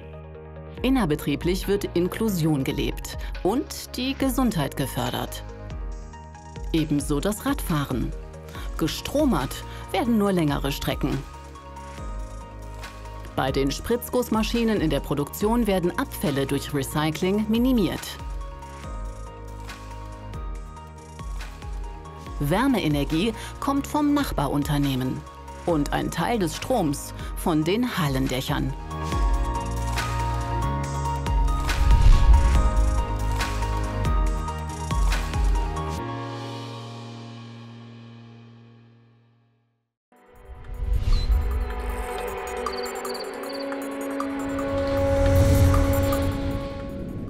Kirchheim unter Teck, Sitz des Recyclingunternehmens Heinrich Fies. Der Betrieb bereitet Materialien aus Erdaushuben oder Abbrucharbeiten auf und führt sie erneut dem Kreislauf zu. Das geschieht zum Beispiel durch das Verfahren der Nassklassierung, das die unterschiedlichen Stoffe sortenrein trennt und reinigt, damit wiederverwertbar macht. Wir alle brauchen mehr Klima-, Umwelt- und Naturschutz. Wir wollen nicht nur fordern, sondern in der Praxis zeigen, dass die Kreislaufwirtschaft einen enormen Beitrag dazu leistet. Gebäudeabbruchreste werden so effizient recycelt, dass daraus über 40 Qualitätsbaustoffe wieder entstehen. Dadurch wird der Abbau mineralischer Stoffe in der Natur deutlich reduziert. Lkw-Fahrten gespart, 5000 Tonnen CO2 eingespart. Mit den Solaranlagen sowie dem Holzhackschnitzelheizwerk kann Fes jährlich zusätzlich 1000 Tonnen CO2 einsparen. Wasserzerstäuber sorgen für staubfreie Luft, eine Lkw-Waschanlage für saubere Straßen. Das Wasser dafür ist aufgefangenes Regenwasser. Innovativ das K+3 Kompetenzzentrum. Im Tagungsraum wirbt Fes in Vorträgen bei zukünftigen Entscheidern in der Bauwirtschaft und externen Unternehmen für den Gedanken nachhaltiger Kreislaufwirtschaft.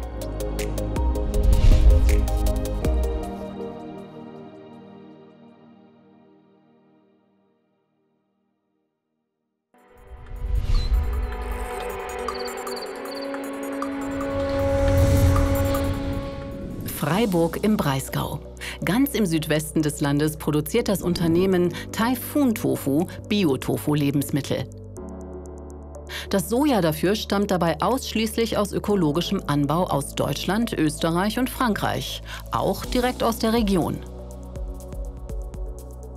Taifun verpackt seine Produkte mit für die Gesundheit unbedenklichen Folien minimalster Schichtstärke, was Ressourcen und Umwelt schont. Die Taifun Tofu GmbH ist ein Pionierunternehmen der Biobranche und trägt Ökologie und Nachhaltigkeit in seiner DNA. Die Nominierung zum baden-württembergischen Umweltpreis ist für uns große Wertschätzung für die langjährigen Bemühungen. In der eigenen Labortofuerei testet Taifun Tofu neue heimische Sojasorten, um Sojaanbau in ganz Deutschland zu ermöglichen. Sehr effizient ist die neue Energiezentrale, die neue Dampf- und Heizkessel sowie eine sehr leistungsfähige Elektroversorgung beherbergt. Innovationen, die unter anderem das Umweltteam vorantreibt. Ökologische Ideen gedeihen im Urban Gardening der Mitarbeitenden. Deren umweltfreundliche Mobilität, das Fahrrad, wird ebenso gefördert wie das ÖPNV-Ticket. Mit Elektrofahrzeugen werden die Partner besucht, wie hier die Gebrüder Schneider, die seit über 20 Jahren Bio-Soja von der Dachswanger Mühle an Taifun Tofu liefern.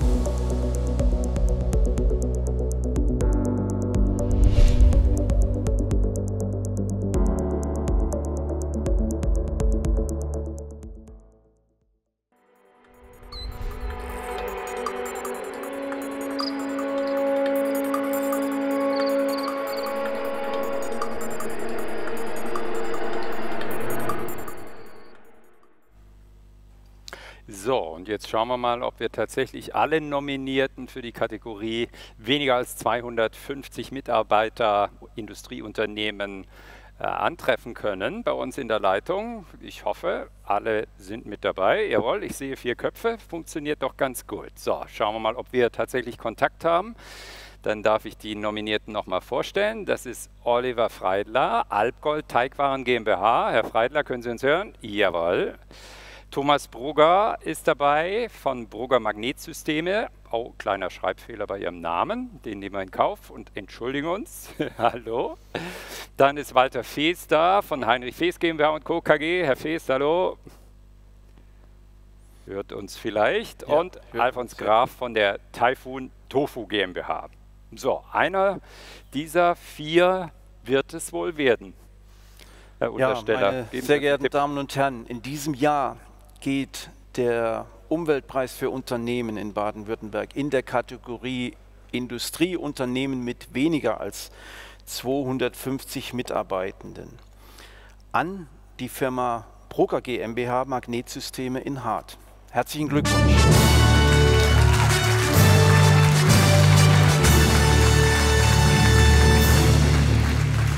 Ja, meine sehr geehrten Damen und Herren, in dieser Kategorie Industrieunternehmen mit bis zu 250 Mitarbeitenden ging es bei der Juryentscheidung sehr, sehr knapp zu. Alle 4 Unternehmen dieser Kategorie haben eine überzeugende Umweltleistung vorzuweisen. Die Jury sah jedoch die Firma Brugger Magnetsysteme GmbH leicht vorne und sie hat ihre Gründe dafür. Wir haben es im Film gesehen, Brugger ist Hersteller von permanentmagnetischen Baugruppen und hat schon vor über 10 Jahren EMAS im Unternehmen eingeführt. Bemerkenswert ist der Ausbau des CSR-Engagements in der Lieferkette bei Rohmagneten. Brugger hat ein Gütesiegel Fairmagnet mit initiiert. Ziel ist die Einhaltung ökologischer, ökonomischer, aber auch sozialer Standards entlang der Lieferkette und in der Produktion. Es handelt sich um ein freiwilliges Industriebündnis, das eng mit wissenschaftlichen und staatlichen Einrichtungen sowie NGOs zusammenarbeitet. Die Einführung nachhaltiger Produktionsbedingungen bei der Verarbeitung von seltenen Erden in China steht dabei im Fokus. Die Rohmagnete kommen zwar per Luftfracht, der Kohlendioxidausstoß des Transports wird aber kompensiert.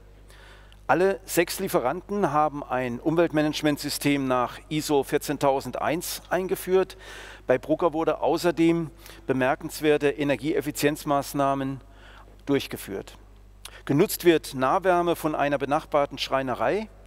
Die komplette Heizungssteuerung und Regelung wurde mit dem Umstieg auf Nahwärme erneuert. Pumpenstränge ohne Bedarf von Verbrauchern können komplett ausgeschaltet werden.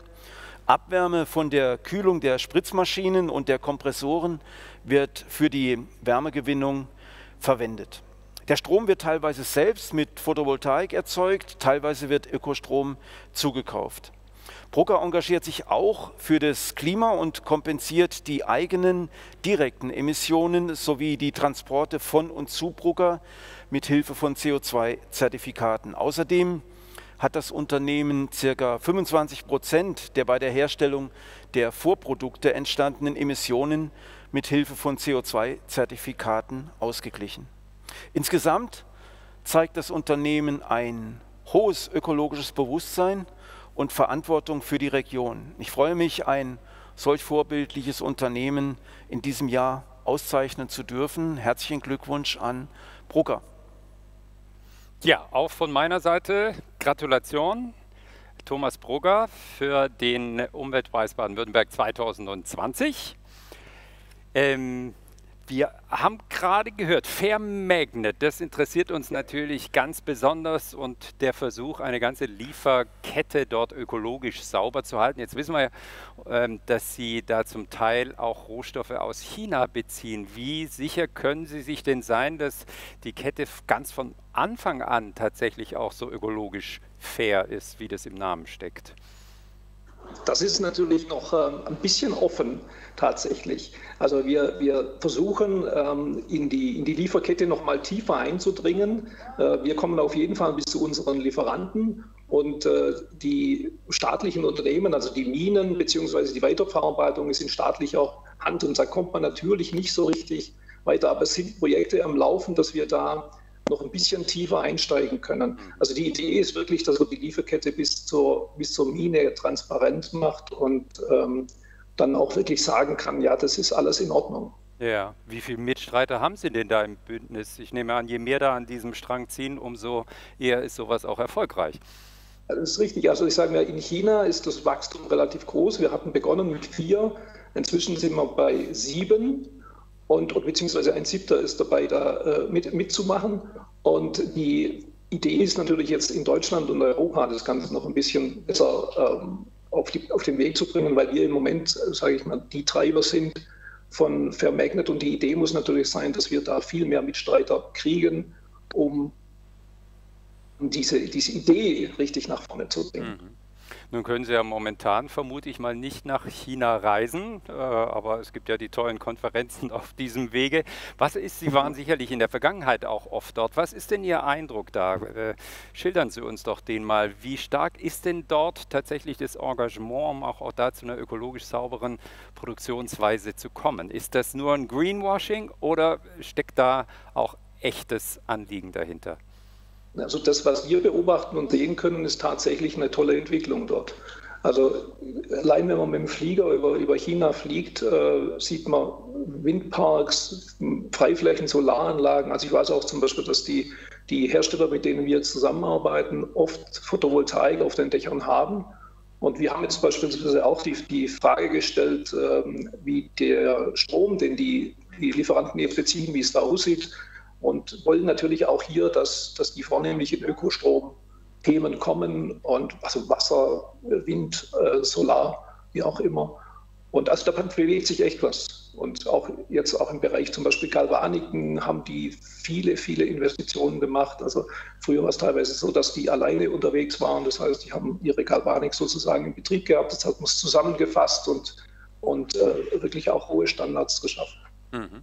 Nun haben Sie ja an die 1000 Kunden, habe ich gelesen, die müssen Ihr Umweltengagement ja in irgendeiner Weise auch teilen, denn ich vermute, am Ende kostet das ja auch ein bisschen mehr. Wie ist denn da die Rückmeldung? Ja, das ist ja auch ein Thema natürlich. Ich habe das auch schon mal wieder gesagt, also das Engagement, was wir machen, teilweise ist es ja so, ich sag mal so, wenn man schwäbisch unterwegs ist, wenn man etwas einspart, dann kostet es weniger. Also konkret ist es so, wenn ich Energie nicht ausgebe oder nicht verbrauche, dann muss ich auch nichts dafür bezahlen. Also Energieeffizienz ist ein gutes Thema. Das ist ja sozusagen vielleicht ein Stück weit auch kostenneutral. Auf der anderen Seite ist es natürlich teilweise so, dass wir mit der Art und Weise, wie wir wirtschaften, mehr Geld ausgeben müssen, um die Prozesse am Laufen zu halten. Und da wäre es natürlich schön, wenn man dieses Plus, was wir brauchen, am Markt natürlich in irgendeiner Form bekommen könnte. Und das ist halt oft auch so, dass Kunden sagen, ja, sie respektieren und finden dieses Engagement toll. Mehr bezahlen wollen sie dafür aber nicht. Und da wäre es natürlich vielleicht ganz gut, man hätte irgendeinen. Ist das eine Aufforderung an Herrn Untersteller oder die Politik im Allgemeinen? Ich denke jetzt an Lieferkettengesetz und Ähnliches, sozusagen, dass da ein nochmal Rückenwind gegeben wird für eine ökologische Produktionsweise? Im Prinzip schon. Auf der einen Seite, es gibt ja auch Dinge, die jetzt kommen. Also eine CO2-Abgabe spielt uns in die Karten. Also wenn ich praktisch also mein CO2-Fußabdruck oder der CO2-Fußabdruck des Unternehmens ist ja relativ klein. Also das macht mir nichts, so betrachtet. Aber andere müssen halt dann entsprechend dafür mehr zahlen. Ja. Ganz kurz noch, Herr Brugger, was ist denn das nächste Projekt jetzt in Sachen Ressourcenschutz, Klimaschutz bei Ihnen? Also wir haben ein funktionierendes Umweltteam, also jetzt mit dem Preisgeld, da habe ich jetzt auch gesagt, da sage ich Ihnen jetzt gar nichts, sondern das ist ein Thema, was wir einfach ins Umweltteam geben und schauen, was wir mit dem Geld entsprechend machen. Ich habe schon so für mich gesagt, das Fell des Bären zu verteilen, bevor man erlegt hat, das bringt nichts. Vielleicht ein wildes Bild, aber auf jeden Fall, wir werden damit sicher was Gutes machen. Und das Team wird da eine gute Lösung finden. Ja, wir werden Sie vielleicht in den kommenden Jahren auch wiedersehen. Ich ahne, da steckt doch viel Engagement dahinter. Nochmal Gratulation, Herr Thomas Brugger. Vielen Dank. Und auch ein Dankeschön an das Team, das die Technik macht. Also ich finde das hervorragend, wie das läuft. Dankeschön, Herr Brugger. Das wir uns an. Das haben ja alle mitgehört und das ist die erste Rückmeldung, die wir da kriegen. Wir senden ja ein bisschen ins schwarze Loch. Also danke für das Mutmachen. Und wir machen weiter mit der nächsten Kategorie und zwar kommen wir jetzt zu den, wo sind wir? Industrieunternehmen, genau, die nächstgrößeren, nämlich die mit mehr als 250 Mitarbeitern. Da hatte die Jury 4 Unternehmen nominiert. Wir stellen sie Ihnen vor, bitteschön.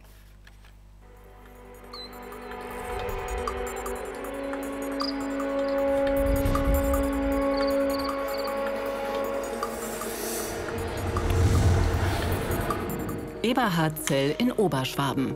Sitz des Unternehmens Bestwood Schneider, das mit seinem ökologischen Grundstoff Holz den Umweltschutz voranbringen möchte. Wie auch rund 40 Mitarbeitende, die betrieblich gefördert mit dem Rad zur Arbeit kommen.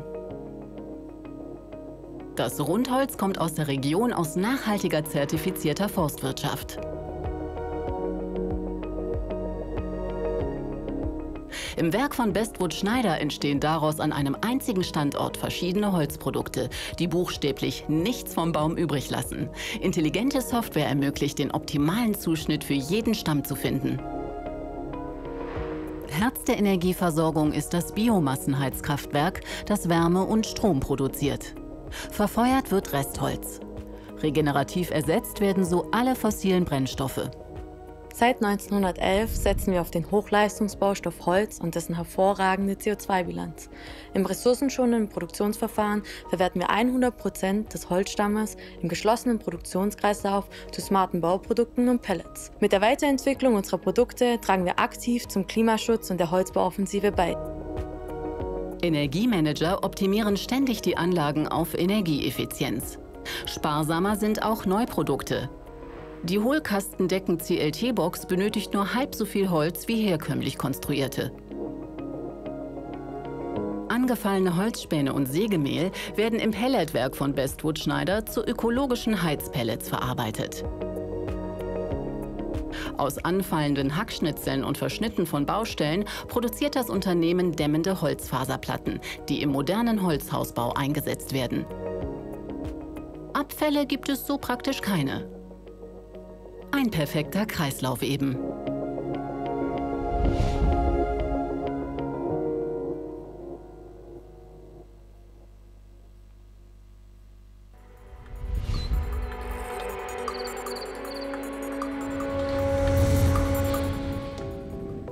Leutkirch im Allgäu. Sitz der Firma Elobau, Hersteller von Komponenten für Nutzfahrzeuge und Maschinen. Kurze Distanzen absolvieren die Mitarbeitenden mit dem Rad oder mit Elektrofahrzeugen. Seit 10 Jahren arbeitet Elobau bereits klimaneutral und daran, in vielem noch nachhaltiger zu werden. Bei Arbeitsbeginn werden Mobilitätsdaten gesammelt. Und in der Produktentwicklung kommen zunehmend biobasierte Kunststoffe zum Einsatz. Durch modulare Aufbauten sind Teile leicht austauschbar und mittels Bionik schaffen es die Ingenieure, Materialien einzusparen. Zudem achten die Entwickler mehr und mehr darauf, dass die Produkte langlebiger und auch recycelbar sind. Eine automatisierte Lagerhaltung spart erheblich Energie ein. In der Kantine kommen ausschließlich regionale Bioprodukte auf die Teller. Und auch beim Kaffee danach wird auf faire Lebensmittel in Bioqualität geachtet. Fahrt zum zweiten Werk von Elobau, das schon durch sein regeneratives Äußeres ins Auge fällt. Seit 2010 arbeitet die Firma Elobau klimaneutral bis in das Produkt. Unser neuestes Gebäude ist wieder ein Energie-Plus-Gebäude in kompletter Holzständerbauweise. Im Jahr 2016 haben wir das Unternehmen in eine gemeinnützige Stiftung überführt. Es gehört sich seitdem quasi selbst. Und das weiter daran arbeitet, nachhaltiges Wirtschaften voranzubringen.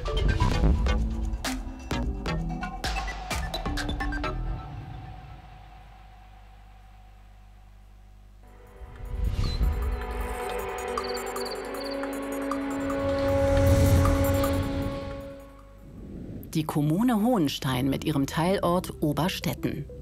Heimat von Schwörerhaus, das seit einem halben Jahrhundert Fertighäuser baut, auf dem Fundament der Nachhaltigkeit.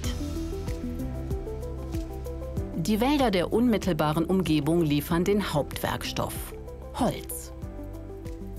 4/5 davon aus PEFC-zertifizierter Waldwirtschaft. Moderne Software hilft im Sägewerk, die Rundhölzer ressourcenschonend zuzuschneiden. Gut für die Umwelt sind auch die 2 Elektroseitenstapler im Werk. Umweltschutz ist kein Thema, das uns nur heute interessieren darf und endet vor allem nicht an der Werkspforte. Die Betrachtung während der gesamten Nutzungsdauer unserer Produkte und auch danach ist uns ein besonderes Anliegen. Wir setzen uns deshalb schon heute intensiv damit auseinander, wie die verwendeten Baustoffe in ihre Einzelbestandteile zurückgeführt werden können. Das Unternehmen versucht, Abfälle konsequent zu minimieren und trennt in 32 Fraktionen. Holzreste gehen an andere Industrien oder werden im Heizkraftwerk zur Energieerzeugung verbrannt. Ein anderer Teil des Stroms wird solar erzeugt. Die Fenster und Türen kommen in Mehrweggestellen ins Werk. Bis zu 70% Altglas steckt in der Mineralwolle und der Spritzputz wird in Silos geliefert. Alles im Schwörer-Move, Gymnastikeinlage der Mitarbeitenden. Engagiert sind auch die 80 Auszubildenden, die eigenverantwortlich imkern. oder diese Vogelwarte geplant und realisiert haben. Sozusagen ein Naturschwörerhaus im Kleinen.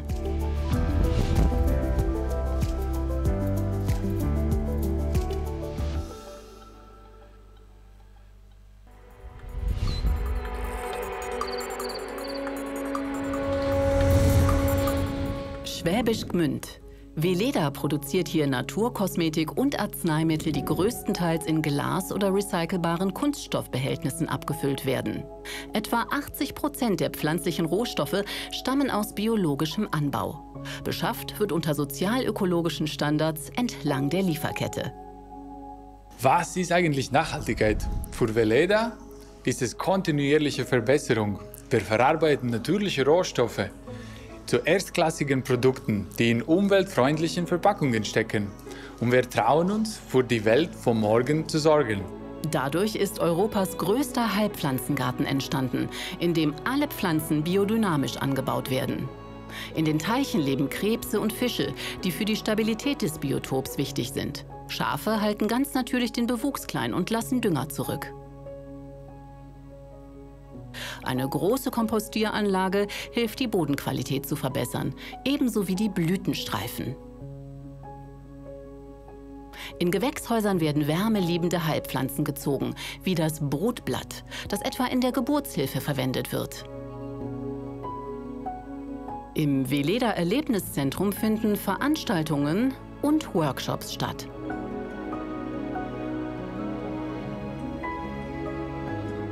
Und nebenan, in der Weleda Tinkturenherstellung, werden Pflanzenextrakte für Kosmetik und Arzneimittel schonend unter anthroposophischen Grundsätzen hergestellt.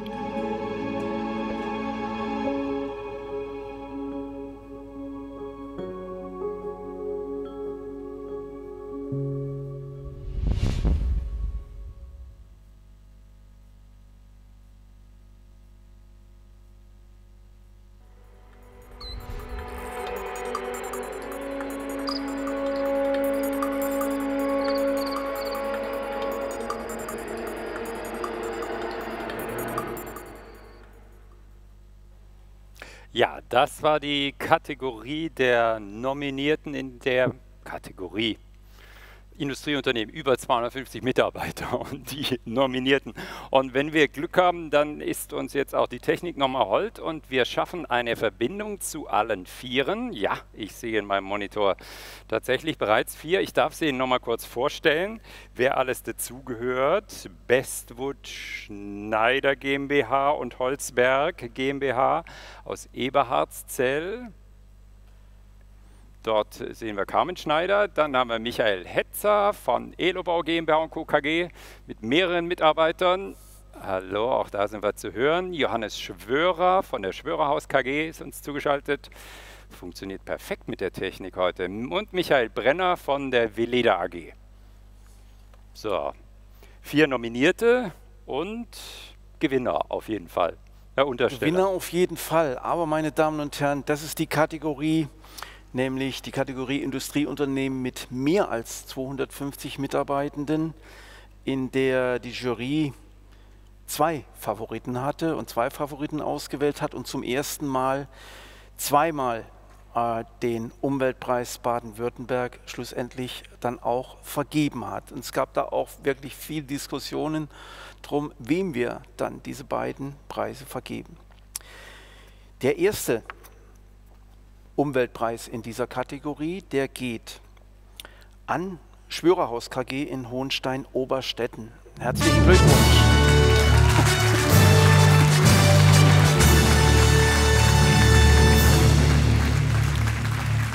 Ja, Schwörer engagiert sich schon seit Jahren, seit vielen Jahren im betrieblichen Umweltschutz, entwickelt sich dabei aber stetig weiter. Das Unternehmen ist seit 1997 bereits EMAS-Teilnehmer, Mitglied auch der WIN-Charta, der Wirtschaftsinitiative Nachhaltigkeitscharta, für diejenigen, die WIN nicht kennen, und seit kurzem auch Klimaschutzunternehmen der deutschen Wirtschaft und der Verein Klimaschutzunternehmen ist ein branchenübergreifendes Unternehmensnetzwerk der deutschen Wirtschaft, das sich mit innovativen Lösungen für das Erreichen der klimapolitischen Ziele Deutschlands engagiert. Das Unternehmen ist auch seit einigen Tagen Mitglied im Klimabündnis Baden-Württemberg und hat sich verpflichtet, hier auch in absehbarer Zeit, nämlich bereits bis zum Jahre 2022, wenn ich recht unterrichtet bin, das Unternehmen komplett CO2-neutral zu stellen. Nun gibt es viele weitere Verdienste, aber ich werde nur die wichtigsten nennen. Im Energiebereich fand die Jury besonders die umfangreichen Maßnahmen zur Abwärmenutzung und Druckluftoptimierung bemerkenswert. Es gibt ein Biomasse-Heizkraftwerk zur Stromerzeugung. Die Abwärme wird zur Heizung von Büros und Hallen, auch für die Trockenkammern und Pressen eingesetzt.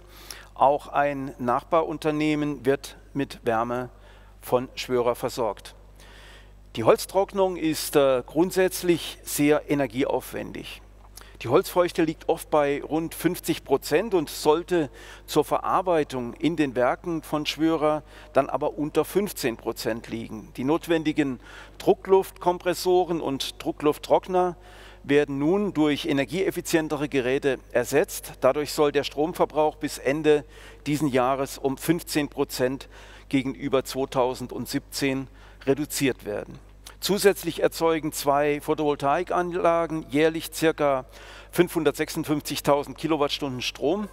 Schwörer hat sich zum Ziel gesetzt, bis, wie von mir schon erwähnt, 2022 CO2-neutrales Unternehmen zu werden. Auch bei den eigenen Produkten wird etwas getan. Der durchschnittliche Energieverbrauch eines von Schwörer hergestellten Hauses, Fertighauses, konnte in den letzten 12 Jahren um 12% gesenkt werden. Derzeit läuft ein Projekt zur Ermittlung des Carbon Footprints eines Schwörerhauses. Auch der Gesundheitsaspekt der Schwörerhäuser spielt eine große Rolle. Es wird komplett auf chemischen Holzschutz verzichtet, was wiederum durch technische Trocknung möglich wird. Es werden nur schadstoffgeprüfte Baumaterialien verwendet. Lackiert wird nur noch mit wasserbasierten Lacken. Mitarbeitereinbindung und Regionalität sind im Unternehmen sehr wichtig. Das Holz stammt aus einem Umkreis von 60 Kilometer und wichtige Lieferanten kommen aus der Region. Meine Damen und Herren, Sie sind mit dieser Umweltleistung in der Fertighausbranche sicherlich ein Vorreiter und ich darf Ihnen versichern, Sie sind damit Vorbild im Land und über die Landesgrenzen hinaus. Und dafür ganz herzlichen Glückwunsch an die Unternehmensführung, an Herrn Schwörer. Ja, Gratulation auch von meiner Seite an die Schwörerhaus KG, Johannes Schwörer, wenn er noch bei uns ist. Ja, Gratulation. Wir haben ja gerade sowohl im Film haben wir es gesehen, als auch als eben Herr Untersteller Sie benannt hat. Bei Schwörer wird geturnt, ja? Das ist so, ja. Wir sorgen dafür, dass die Sitztätigkeit, der wir alle ausgesetzt sind, dass der kräftig entgegengewirkt wird, damit wir nicht verspannt nachher aus dem Büro rausgehen müssen. Und interessanterweise auch unsere Monteure turnen, obwohl die ja den ganzen Tag sich bewegen, aber das sind ja auch einseitige Belastungen und wir haben also diesen Schwörer-Move, der bei uns so gekürt worden ist, den haben wir sogar auf die Montage rausgebracht. Daraus schließe ich mal, dass bei Ihnen Nachhaltigkeit ein sehr umfassendes Konzept ist. Da geht es nicht nur um Ihr tolles Gebäude und auch darum, die Gebäude, die Sie herstellen, selbst nachhaltig, ökologisch zu gestalten, sondern es ist mehr. Was gehört dazu? Ja, also das fängt bei uns eigentlich schon damit an, dass wir uns auch über die Materialien, die wir verwenden beim Haus, Gedanken machen. Auch inzwischen wegen der Thematik der Flächenversiegelung, die natürlich auch kritisch ist, uns Gedanken machen, wo wir denn die Häuser in Zukunft hinstellen wollen. Und wir haben da als Ziel für die nächsten Jahre ausgedacht, dass wir mehr die Dächer in den Städten und in den Ortschaften besiedeln wollen, mit entsprechend vorgefertigten Modulen. Das ist sozusagen der nächste Schritt, um nicht unnötig Grünflächen weiter zu versiegeln, sondern auf bereits versiegelte Flächen mit Gebäuden zu gehen. Ist denn das eigentlich ein Argument dann für Ihre Kunden? Also klar, der natürlich nochmal einen Stock draufsetzen kann, das kann ich verstehen, aber ansonsten auch, zieht denn das Argument Nachhaltigkeit? Absolut, das ist sehr wichtig. Also das Thema Wohngesundheit ist ein wichtiges Thema, aber auch das Nachhaltigkeitsthema extrem wichtig. Sie müssen ja wissen, ein Gebäude steht ja nicht nur für 20, 30, 40 Jahre, sondern für 150, 200, 300 Jahre. Und so soll es ja auch sein. Und da müssen natürlich nachhaltige Materialien gedacht werden. Und in Zukunft haben wir es da auch noch viel leichter, also die nachfolgende Generation, weil wir heute schon den Datenstock in der EDV dafür anlegen, dass man auch in 200 Jahren noch genau weiß, was bei dem Haus passiert ist. Das heißt, man denkt heute schon darüber nach, was eines Tages passieren muss, wenn es vielleicht abgerissen oder erneuert oder was auch immer wird. Genau so ist es, ja. Also, und da meine ich jetzt nicht das, was in 30 Jahren passiert, sondern wie gesagt, das, was in 200, 300 Jahren passiert. Das hat unsere Generation jetzt eine Riesenchance, weil über die leichtere Vermittlung des Wissens und über das leichtere Erfassen der Daten können wir jetzt für die nächste Generation riesige Datenbanken aufbauen. Und ich gehe davon aus, dass in 100 oder 200 Jahren auch Rohstoffe nicht mehr nur in der Erde gesucht werden, sondern auch in Gebäuden. Ja, der Wärmebereich, das hatte der Minister vorher auch gesagt, hat ja eine ganz große Bedeutung. Insofern sind ja die Häuser, die Sie bauen, quasi Multiplikatoren eines ökologischen Umbaus. Jetzt wurde eine Zahl genannt, -12% beim Gesamtenergiebedarf. Was ist denn noch drin? Was haben Sie denn noch für Möglichkeiten? Wie geht es weiter? Ja, also Riesenmöglichkeiten haben wir noch, indem wir unsere Bauart auch bei der Sanierung von älteren Gebäuden einsetzen. Also wenn Sie jetzt ein Gebäude aus den 50er, 60er Jahren haben und Sie haben dort vorgefertigte Holzelemente, die Sie dann vor die Fassade hinsetzen und dann entsprechend die gesamte Haustechnik, die Gebäudetechnik in diese Wände integrieren, dann schaffen Sie es nicht nur, die Gebäude zu isolieren, sondern auch von der Systemtechnik her zukunftsgerichtet zu bauen. Das ist ein Riesenmarkt und wenn wir den gemeinsam, also das ist nicht nur was Schwörer kann, sondern das muss die gesamte Bauindustrie machen, aber wenn wir da diese alten Gebäude ertüchtigen, dann werden wir bei der CO2-Bilanzierung natürlich Riesenfortschritte machen. Also es geht nicht nur um Neubau, sondern auch bei den alten Gebäuden. Die müssen wir auch im Fokus haben. Wow, hier wird wirklich Zukunft gemacht. Gratulation nochmal von meiner Seite auch an Schwörerhaus. Vielen Dank. So, und es war angekündigt vom Minister, wir bleiben in der Kategorie der Industrieunternehmen mit mehr als 250 Mitarbeitern und erfahren, wer da noch ausgezeichnet wird. Haben wir jetzt kennengelernt, Schwörerhaus. Der zweite Gewinner kommt aus einer ganz anderen Branche. Nämlich, es ist in der Kategorie Industrieunternehmen mit mehr als 250 Mitarbeitenden die Firma Elobau GmbH und Co. KG in Leutkirch. Herzlichen Glückwunsch an die Unternehmensleitung.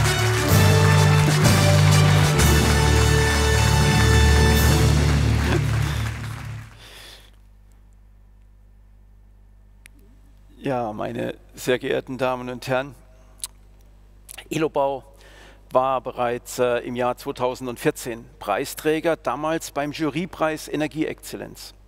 Elobau ist EMAS-Teilnehmer, Mitglied des Deutschen Nachhaltigkeitskodex und hat eine Gemeinwohlbilanz veröffentlicht.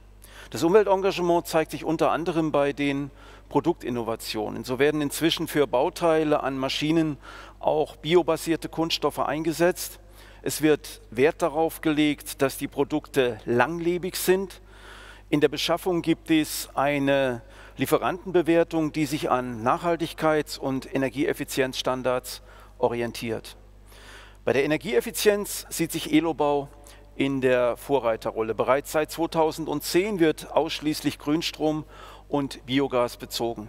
In Leutkirch werden insgesamt 3 Photovoltaikanlagen und 2 Mikrogasturbinen für die Stromerzeugung und Einspeisung in das Stromnetz betrieben. Zudem wird Strom bilanziell von einem Freifeld-Solarpark zugekauft.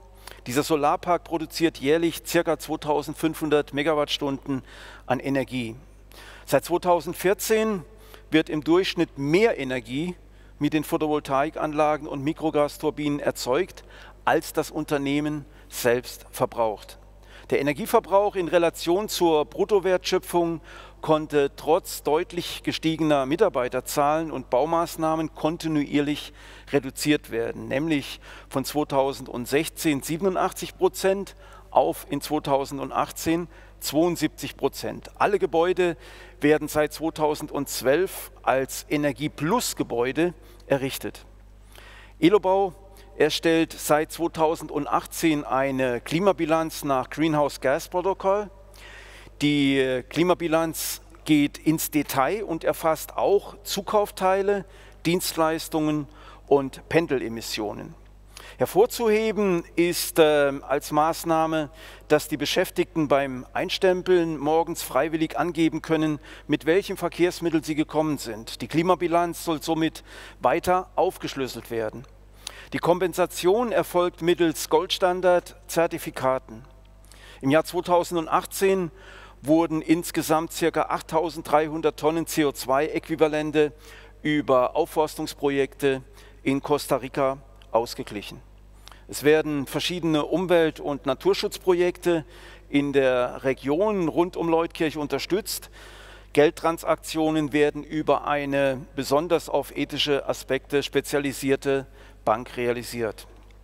Meine Damen und Herren, Sie sind mit dieser Umweltleistung ein Vorreiter unter den Unternehmen in Baden-Württemberg und ich freue mich, dass wir im Land solch vorbildhafte Unternehmen haben, die über die Landesgrenzen hinaus nun wirklich beispielgebend sind. Herzlichen Glückwunsch nochmal von mir. Ja, Gratulation auch von meiner Seite. Michael Hetzer, Geschäftsführer der Elobau GmbH aus Leutkirch. Sehen können wir Sie gerade nicht, aber vielleicht können Sie uns ja hören.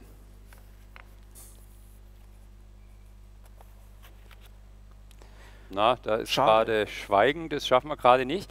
Dann würde ich vorschlagen, wir wollten als nächstes Jahr mit der Jury uns nochmal beschäftigen und Ihnen auch die einzelnen Jurymitglieder vorstellen. Vielleicht können wir das einfach mal vorziehen und mit ein bisschen Glück wird Herr Hetzer dann nochmal zu uns stoßen. Vielleicht muss er einfach das System nochmal starten, wie auch immer. So, dann würde ich die Regie mal bitten, die Jurymitglieder einzuspielen. Wir leben ja gerade in Zeiten, in denen man den Eindruck hat, dass die Kanzlerin und die Ministerpräsidentinnen alles entscheiden, aber nicht so beim Umweltpreis. Da gab es eine hochkarätige Jury und die setzte sich zusammen aus Kai Baudis vom BUND-Landesverband Baden-Württemberg, Uwe Bechinka, Landesverband Baden-Württembergische Industrie, Professor Dr. Wolfgang Feigle, Landesnaturschutzverband Baden-Württemberg, Martin Förster vom Bankenverband aus Baden-Württemberg, Karl Otto Gensch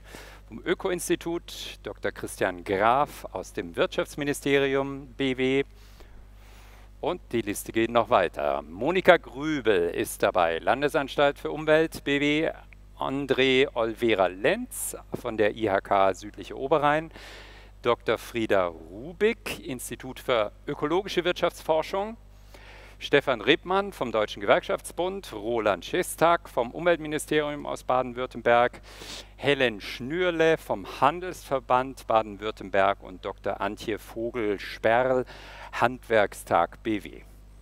So, Herr Untersteller, so viel Kompetenz haben Sie da versammelt. Ich verstehe, was Sie vorher meinten, dass da auch intensiv diskutiert wird. Warum gerade so eine Zusammensetzung? Naja, man muss mal sehen, es macht wenig Sinn, dass ein Umweltministerium sowas selbst macht, sondern ich glaube, so ein Preis hat natürlich eine Wertigkeit dadurch erst, dass es eine Jury gibt, die aus unterschiedlichsten Kreisen kommt. Wir haben es ja jetzt eben gesehen, das sind Industrievertreterinnen, Vertreter dabei, dann Umweltverbände, Wissenschaft, Forschung ist dabei, ganz unterschiedliche Bereiche. Und ich glaube, das macht es zum Schluss aus, weil jeder bringt natürlich auch sein Know-how da auch jeweils mit hinein und seine Erfahrungen auch. Ja, Handwerksverbände darf ich nicht vergessen, die da ihre Sicht der Dinge auch mit reinbringen. Und das spürt man dann auch in den Diskussionen, wenn dann die jeweiligen Projekte vorgestellt werden, in den Jury-Sitzungen. Und manche der Jurymitglieder, das will ich an der Stelle auch mal sagen, die sind schon seit rund 20 Jahren dabei. Und deswegen möchte ich heute auch mal die Gelegenheit nutzen, mich bei allen da wirklich ganz herzlich zu bedanken, weil ich finde, es ist nicht so selbstverständlich, dass Sie Jahr für Jahr da Ihre Zeit auch opfern. Erstens mal in der Bewertung der Unterlagen, dann natürlich auch im Besuch der Unternehmen, was auch nochmal mit einem erheblichen Zeitaufwand verbunden ist. Dann die beiden Jury-Sitzungen in Stuttgart, dann jeweils die stattfinden über mehrere Stunden hinweg. Und ich bedauere es wirklich sehr, dass die Jury heute nicht da ist und da sein kann.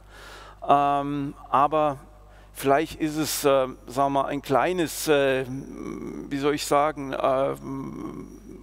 eine kleine Ergänzung, dann, als, wenn Sie nicht da sein können, dass wir Ihnen in den nächsten Tagen dann auch ein kleines Präsent zukommen lassen, als kleine Anerkennung dafür, was Sie hier für uns in Baden-Württemberg in den Jury-Sitzungen geleistet haben. Nochmal herzlichen Dank an Sie alle.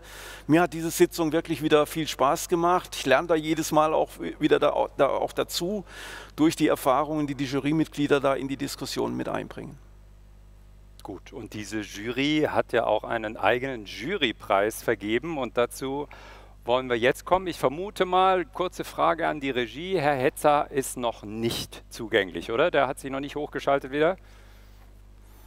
Nee, dann schieben wir das mal, dann machen wir tatsächlich weiter mit dem Jurypreis. Und zwar hat der ja in der Vergangenheit ein immer wieder wechselndes Thema. Im vergangenen Jahr bei der letzten Runde ging es darum, Biodiversität zu fördern. In diesem Jahr wurde der Umweltpreis für ein Unternehmen vorgesehen, das in vorbildlicher Weise den Weg von der Abfallwirtschaft zu einer Recyclingwirtschaft, zu einer Sekundärrohstoffwirtschaft tatsächlich auch bestritten hat. Und bestimmt wird dieses Unternehmen aus einem der nominierten Unternehmen der 4 klassischen Kategorien. Und es ist tatsächlich ja im Film damit auch schon vorgestellt worden. Herr Untersteller. Ja, ist schon vorgestellt worden. Und wenn Sie sich noch mal zurückerinnern, da war ein Unternehmen dabei, das sich sehr intensiv mit dem diesjährigen Thema, was im Mittelpunkt steht, nämlich Kreislaufwirtschaft, auseinandersetzt und da wirklich ein Vorreiter ist. Und der Jurypreis geht deshalb in diesem Jahr an die Heinrich Fees GmbH und Co. KG in Kirchheim-Teck. Herzlichen Glückwunsch von mir an Herrn Franz für diesen Preis.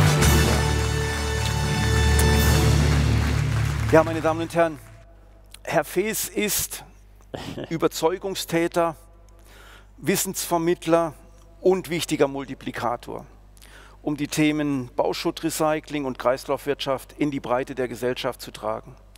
Sein Ziel ist es, Ängste und Vorbehalte im Umgang mit Recyclingprodukten durch Projekte, durch Aufklärung, durch Weiterbildung abzubauen und Vertrauen zu schaffen bei zukünftigen Entscheidern. Abbruchgebäude sind die Rohstoffvorkommen der Zukunft. Die Arbeit von Fees beginnt dann, wenn nicht vermeidbare mineralische Abfälle bei Abbruch- und Erdbauprojekten anfallen. Herzstück des Recyclings ist eine technisch aufwendige Nassglasierungsanlage. Dabei werden verwertbare Fraktionen gereinigt und sortiert. Hauptprodukte sind Schüttgut für Tragschichten und Frostschutzschichten im Straßenbau, gewaschenes Kies- und Schottermaterial, Gesteinskörnungen für Beton, Split für Plattenverlegung, Recycling, Gleisschotter und sogenannte Öko-Stones in Form universell einsetzbarer, überdimensional großer Legosteine aus 100% Recycling-Gesteinskörnung. Es werden beachtliche Wiederverwertungsquoten erzielt, 90% beim Gleisschotter, 95% beim Bauschutt und bis zu 99% beim Baugrubenaushub. Es wird Sand aus Bauschutt und Aushubmaterialien gewonnen, welcher anderweitig auf den Deponien gelandet wäre. Sand und Steine wird so ein zweites, manchmal sogar drittes Leben gegeben. Im Einsatz ist dabei eine Holzhackschnitzelheizung mit Hackschnitzeln aus Abbruchholz. Strom wird zu 75% selbst erzeugt von 2 unabhängigen Photovoltaikanlagen. Am Standort wird kein Heizöl mehr eingesetzt. Zur Verringerung des Wasserverbrauchs wird eine 2600 Kubikmeter Zisterne für Regenwasser betrieben und das Wasser auch immer gereinigt und wiederverwendet. Dadurch wird erreicht, dass für die Aufbereitung der Qualitätsbaustoffe, für die Nassglasierungsanlage, die Lkw-Reifenwaschanlage und zur Staubbindung kein Wasser aus dem öffentlichen Netz bezogen wird. Alle Baustoffe sind grundsätzlich unverpackt. In der Verwaltung bzw. in den Büroräumen wird weitestgehend auf den Einsatz von Plastik verzichtet. Das ortsnahe Bauschutt-Recycling hat neben der wichtigen Schonung von Rohstoffen einen nicht zu verachtenden Klimaschutzeffekt. Durch Aufbereitung und Wiederverwertung mineralischer Abfälle könnten bundesweit jährlich mehr als, man höre und staune, 100 Millionen Lkw-Kilometer eingespart werden. Ein wirklich wichtiger Beitrag zum Klimaschutz wäre das. Lieber Herr Fees, liebe Beschäftigte der Firma Fees, ich hoffe, die Auszeichnung mit dem Jurypreis ist Ihnen weiterhin Ansporn, die Menschen in diesem Land für das Bauschuttrecycling zu sensibilisieren, auch die Branche weiter zu sensibilisieren. Manche Behörden muss man, glaube ich, auch noch sensibilisieren. Auch diejenigen, die Ausschreibungen machen, muss man sensibilisieren. Und das setze ich wirklich weiter auf Sie. Herzlichen Glückwunsch nochmal. Ja, Gratulation auch von meiner Seite an die Heinrich Fees GmbH, Geschäftsführer Walter Fees. Man hat ja Ihrem Gesicht schon die ganze Zeit angesehen, dass Sie sich doch sehr freuen. Herr Fees, was bedeutet Ihnen der Preis? Der Preis bedeutet mir sehr viel.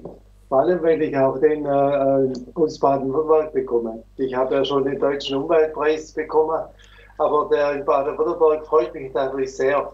Und ich freue mich auch deshalb, dass ich kämpfe oder setze mich ein jeden Tag für mehr Kreislaufwirtschaft, weil das eine riesige Chance ist für mehr Umweltschutz, für mehr Naturschutz und vor allem für sagen wir, die Klimaerwärmung zu reduzieren durch weniger CO2-Ausstoß durch den Verkehr.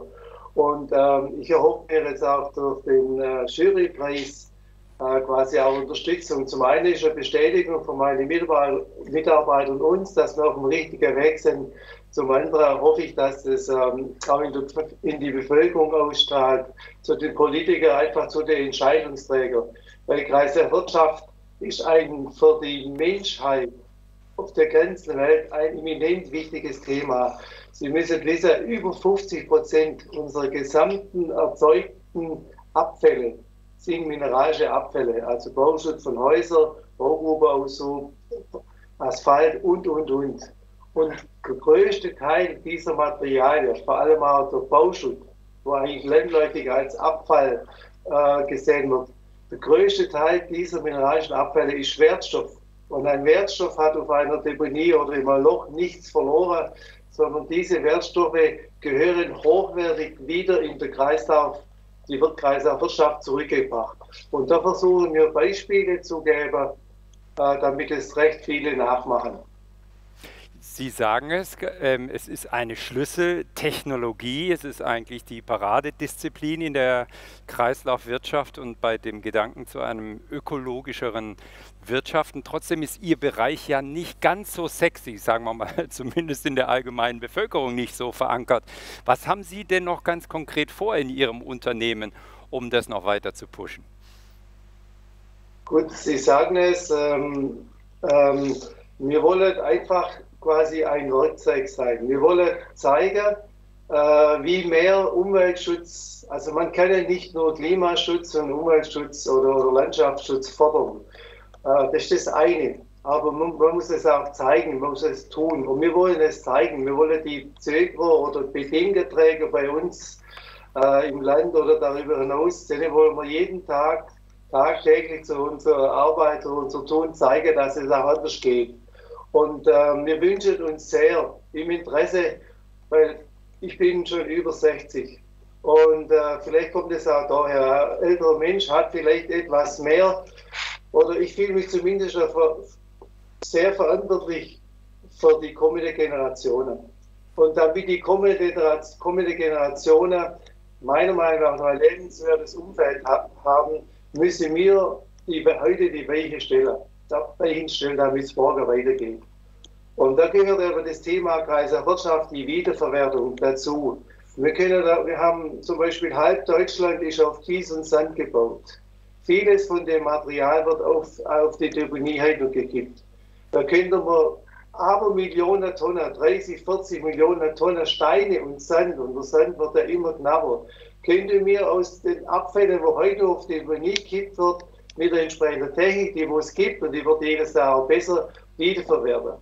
Dann könnte man, der Herr Untersteller, Minister Untersteller hat schon gesagt, aber Millionen an Lkw-Kilometer einsparen. Das nur in Deutschland. Das ist mal hoch auf Europa. Dann können wir Ressourcen sparen. Doch wenn wir unsere Ressourcen länger halten, haben wir weniger Landschaftsverbrauch.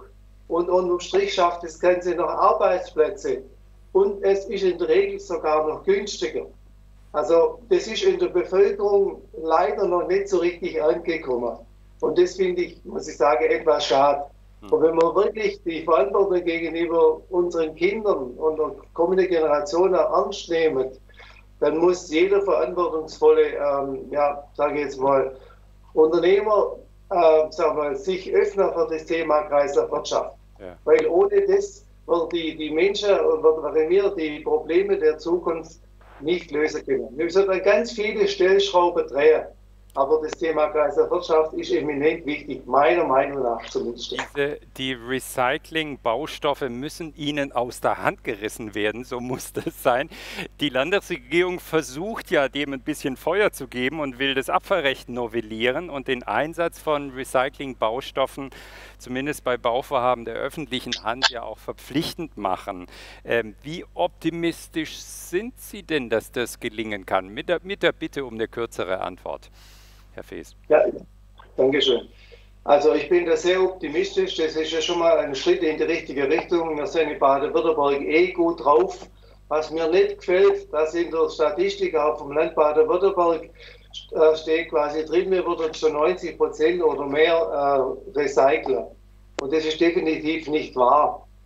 Bei uns wird eben, wenn wir jetzt quasi Bauschutt, was eigentlich Wertstoff darstellt, wo man zum Beispiel im Erdbeton wiederverwenden kann, und jede Tonne Ziegel und Bauschutt, wo ich quasi hochwertig für Erdbeton verwenden kann, spare ich eine Tonne Ressource. Ist doch einleuchtend. Aber leider Gottes werden viele Millionen Tonnen oft noch auf die Deponie gekippt und gelten als Verwertung. Und dann taucht es in der Statistik als Verwertung auf. Und deshalb haben wir dann über 90% Verwertungsquote. Und da muss ich leider sagen, das finde ich schade, weil das ist faktisch nicht richtig. Und da müssen wir noch den Hebel ansetzen. Aber auch, ich muss sagen, der Herr Minister Untersteller, der ist da, was Kreislaufwirtschaft anbelangt, sehr gut unterwegs. Und ich habe da auch Vertrauen in die Zukunft. Wir werden das Stück für Stück in die richtige Richtung bringen. Nicht wegen mir. Es geht um unsere Kinder, um kommende Generationen, um die Natur. Nochmal Gratulation zum Umweltpreis für Unternehmen Baden-Württemberg, Herr Walter Fees. Und es zuckt gerade hier neben mir, Herr Untersteller würde doch gerade auf diesen Impuls, der da auch gegeben wurde, nochmal was sagen. Herr Fees, zu dieser Frage, wie viel wird recycelt und wie viel wiederverwertet? Also ich darf mal daran erinnern, das sind auch Zahlen des Industrieverbands Steine Erden in Baden-Württemberg, die in die Welt setzen und nicht unbedingt wir.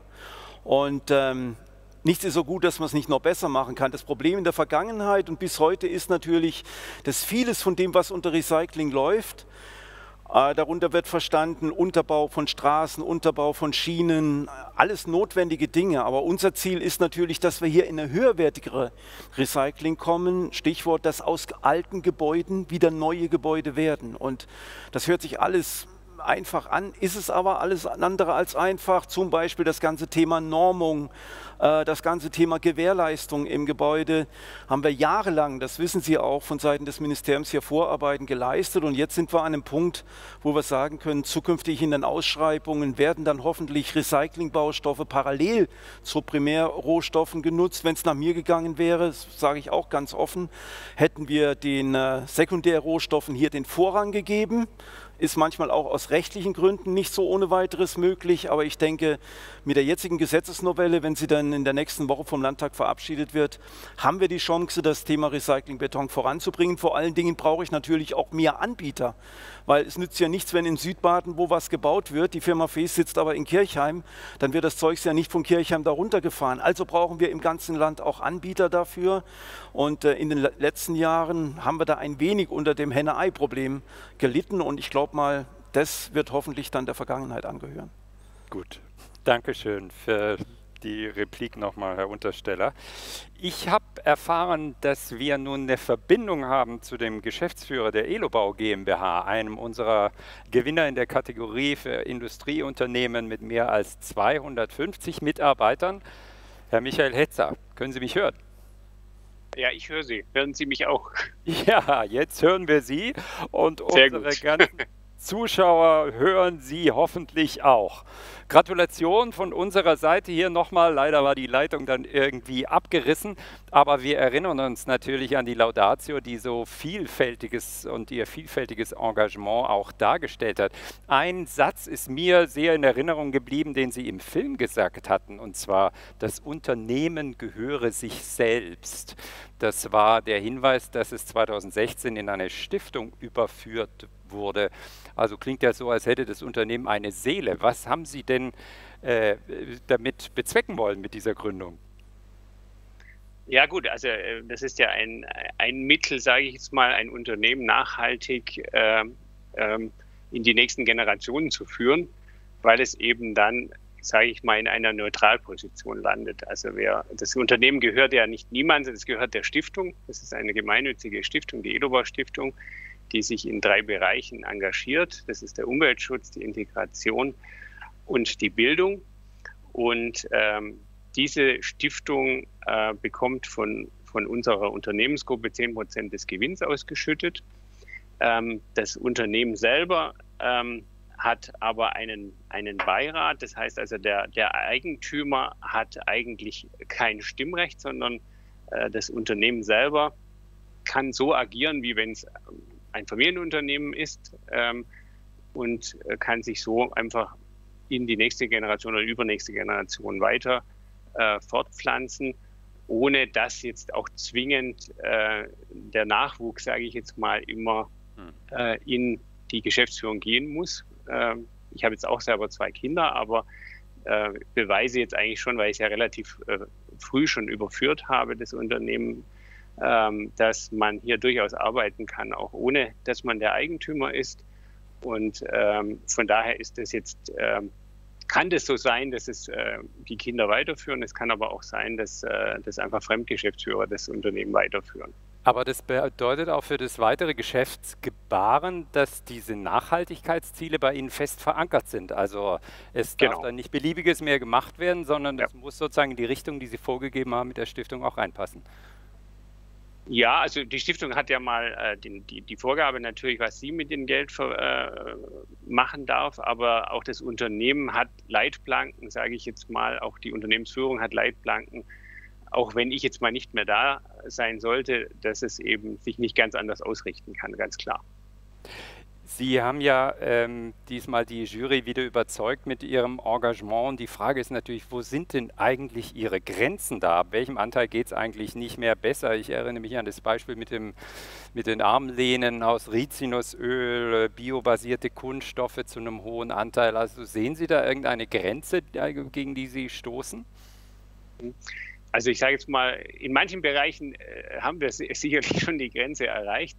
Aber es gibt trotzdem noch viel zu tun. Also gerade was das Material und die Lieferkette angeht, das ist sicherlich noch ein Thema für mehrere Jahre, mit dem wir uns da noch beschäftigen dürfen, weil wir da sicherlich noch gar nicht am Ende angekommen sind. Also da ist viel Potenzial für uns noch da, und das sind auch Themen, die wir jetzt auch dieses Jahr nochmal mit verschiedenen Studienarbeiten auch angestoßen haben und Projekten im Haus. Und Langlebigkeit, weil Sie es ansprechen, ist ja irgendwie ein zweischneidiges Schwert. Das ist natürlich zum einen toll, man braucht keine neuen Rohstoffe mehr, nicht mehr neue Energie, um wieder ein Produkt herzustellen. Aber andererseits ist es doch für ein Geschäft nicht unbedingt förderlich, wenn der Kunde im nächsten Jahr einfach nichts mehr Neues braucht. Wie gehen Sie denn damit um? Gut, ich meine, den Anspruch hatten wir schon seit der Gründung des Unternehmens im Jahr 1972, dass unsere Produkte idealerweise so lange halten, wie das Produkt, wo sie eingesetzt sind, sprich die Maschine oder das Fahrzeug. Also wir hatten noch nie ein Geschäftsmodell, was auf Ersatzteile ausgelegt war. Eigentlich wären wir happy, wenn wir gar kein Ersatzteil verkaufen müssten. Haben Sie einen Ratschlag für andere Industrieunternehmen, sich in Ihre Richtung zu entwickeln? Was würden Sie da als ersten Tipp mitgeben? Ja gut, der erste Tipp ist sicherlich, dass man eine Klimabilanz mal erstellt für sein Unternehmen, um einfach auch mal zu schauen, wo ist denn der Hauptimpact oder die Haupttreiber für den CO2-Footprint. Und dann kann man natürlich da gezielt dran arbeiten, um eben auch an der richtigen Stellschraube zu beginnen und nicht jetzt die Mikrometerschraube als erstes zu bewegen, sondern die Meterschraube als erstes zu bewegen. Gut, vielen Dank, Michael Letzer und die ganze Mannschaft von Elo Bau GmbH & Co. KG aus Leutkirch. Gratulation nochmal. So, und wir kommen zu unserer letzten Kategorie, und zwar wird der Sonderpreis für Non-Profit-Organisationen noch vergeben. Da hatten wir 4 Bewerber und die Jury hat 2 davon besucht und nominiert. Hier sind die Kurzfilme.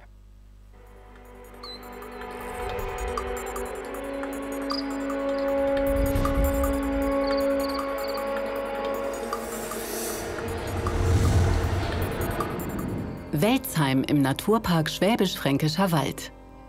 Die Christophorus Lebens- und Arbeitsgemeinschaft Laufenmühle fördert und begleitet 133 Menschen mit geistiger Behinderung, die hier in verschiedenen Werkstätten arbeiten, wie in der Kaffeerösterei. Die Bohnen werden fair eingekauft und verkauft. 8 Tierpflegerinnen betreuen die Tiere in der Tieroase. Soziale Arbeit mit ökologischer Ausrichtung. So strampeln die Mitarbeitenden auf Jobrädern. Oder stromern vollelektrisch auf längeren Strecken.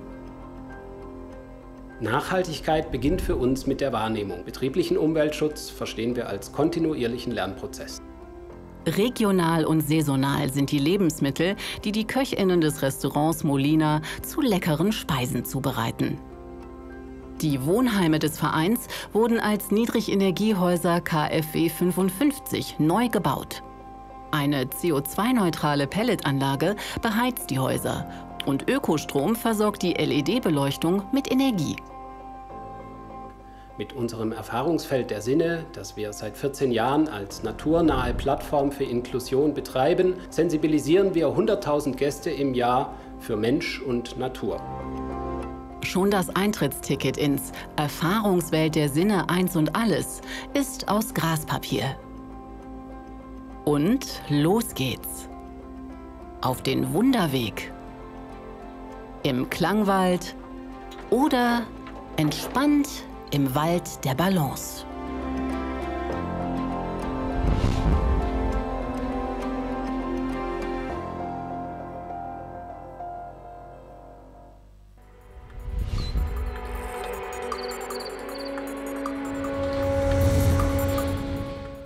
Nagold im Nordschwarzwald. Im Hospiz St. Michael verbringen kranke Menschen einen besonderen Abschnitt in ihrem Leben. Bis zu 8 Gäste kann das Haus beherbergen, das auf den recycelten Resten des Vorgängerhauses ruht. 2019 wurde es eröffnet. Umweltaspekte standen bei der Planung und stehen im Betrieb mit ganz vorne. Bei der Beschaffung von Produkten sind Ökolabels entscheidend. Lieferanten müssen Sozialstandards für Mitarbeitende und im Energiemanagement einhalten. Das Dach ist begrünt und mit Wärme wird das Hospiz durch ein Erdgas-BHKW versorgt. Die Abfallmenge wird durch ein Cook and Freeze in der Essenszubereitung und Versorgung der Gäste reduziert.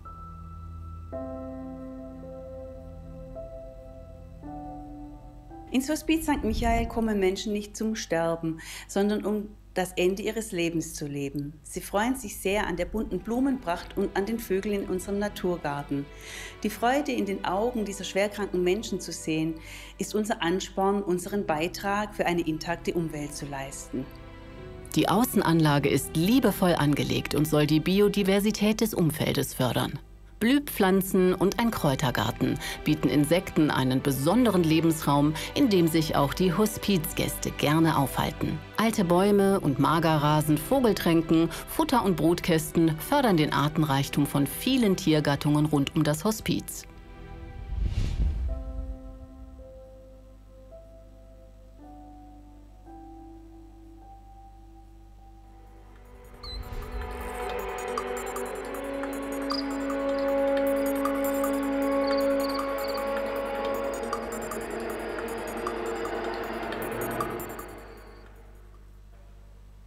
Ja, das waren die beiden Nominierten für den Sonderpreis für Non-Profit-Organisationen des Baden-Württembergischen Umweltpreises für Unternehmen. Und ich hoffe, die beiden jetzt in der Leitung zu haben. Ja, ich sehe zwei Bilder und da müssten wir einmal haben vom Hospiz Hospiz St. Michael, Peter Everding und hallo, können uns hören, und Philipp Einhäuser, Christophorus Lebens- und Arbeitsgemeinschaft Laufenmühle in Welzheim, fast meiner Heimat. Herr Untersteller, wer hat das Rennen gemacht? Ja, herzlichen Dank. Vielleicht nochmal zur Erinnerung, diesen Sonderpreis für Non-Profit-Organisationen vergeben wir zum 3. Mal. Ja, beim ersten Mal kann ich mich noch erinnern, vor 4 Jahren war es die TSG Heidelberg-Rohrbach, ein Sportverein, ein großer in Heidelberg, der ihn bekommen hat. Beim letzten Mal, vor 2 Jahren, hat es eine katholische Stiftung in Horb, die im sozialen Bereich auch sehr stark engagiert ist, den Preis bekommen. Und in diesem Jahr bekommt in der Kategorie Non-Profit-Organisationen den Sonderpreis die Christophorus Lebens- und Arbeitsgemeinschaft Laufenmühle. Herzlichen Glückwunsch!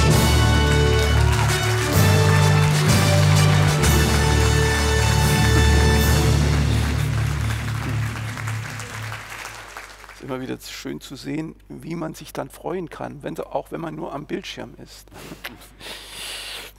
Ja, meine sehr geehrten Damen und Herren, ich freue mich sehr, Ihnen die Christophorus Lebens- und Arbeitsgemeinschaft Laufenmühle aus Welzheim als Preisträger des Sonderpreises für Non-Profit-Organisationen vorstellen zu dürfen. Die Jury hat vor Ort gesehen, dass der Verein den Nachhaltigkeitsgedanken verinnerlicht hat und Umwelt und Soziales durch unterschiedlichste Maßnahmen gekonnt miteinander verbindet. Beispielsweise mit dem Verkauf von biologischem Kaffee der Kleinbauern eine faire Entlohnung und damit Bildung und Gesundheit der Erzeugerfamilien ermöglicht. Mit der Veredelung in der Rösterei entstehen Arbeitsplätze für Menschen mit Behinderung. Derzeit läuft die Fairtrade-Zertifizierung in der Kaffeerösterei. Auf Aluminiumverpackung beim Kaffee wird ebenso verzichtet wie auf Coffee to go. Der Verein setzt sich Umweltziele, die mit inhaltlichen und zeitlichen Vorgaben versehen sind. Beispielsweise soll bis 2021 der gesamte Wohnheimbestand nach dem KfW-Standard 55 umgebaut und saniert werden. Auch die Neubauten zweier Wohnheime werden nach dem Standard KfW 55 gebaut. Zusätzlich werden beide Neubauten mit einer zentralen, umweltfreundlichen Pelletheizung versorgt. Strom wird zu 100% aus regenerativen Energiequellen bezogen. Die Beleuchtung der Einrichtung wurde bereits weitgehend auf verbrauchsarme LED-Beleuchtung umgestellt. Der Freizeitpark 1 und Alles setzt auf einen sanften Tourismus im Einklang mit der Natur. In der Heimküche und im Restaurant werden vorwiegend regionale und saisonale Lebensmittel und Getränke bereitgestellt. Dem Naturschutz wird stark Rechnung getragen. Die Bewässerung der Außenanlage mit Biotop erfolgt durch eine 10.000 Liter Regenwasserzisterne. Die Parkplätze sind nicht versiegelt. Es gibt Bienenvölker, ein Schmetterlingshaus und ein sehr großes Insektenhotel. Besucherinnen und Besuchern werden die ökologischen Zusammenhänge in einer Vielzahl von Programmen und Aktivitäten erklärt und nähergebracht. Die Themen Nachhaltigkeit und der Schutz der Umwelt sind fester Bestandteil in Fortbildungen und Schulen. Die Geldanlagen des Vereins werden bei einer Gemeinschaftsbank angelegt, die entsprechend hoher ethischer, sozialer und ökologischen Standards nur nachhaltige Vorhaben finanziert.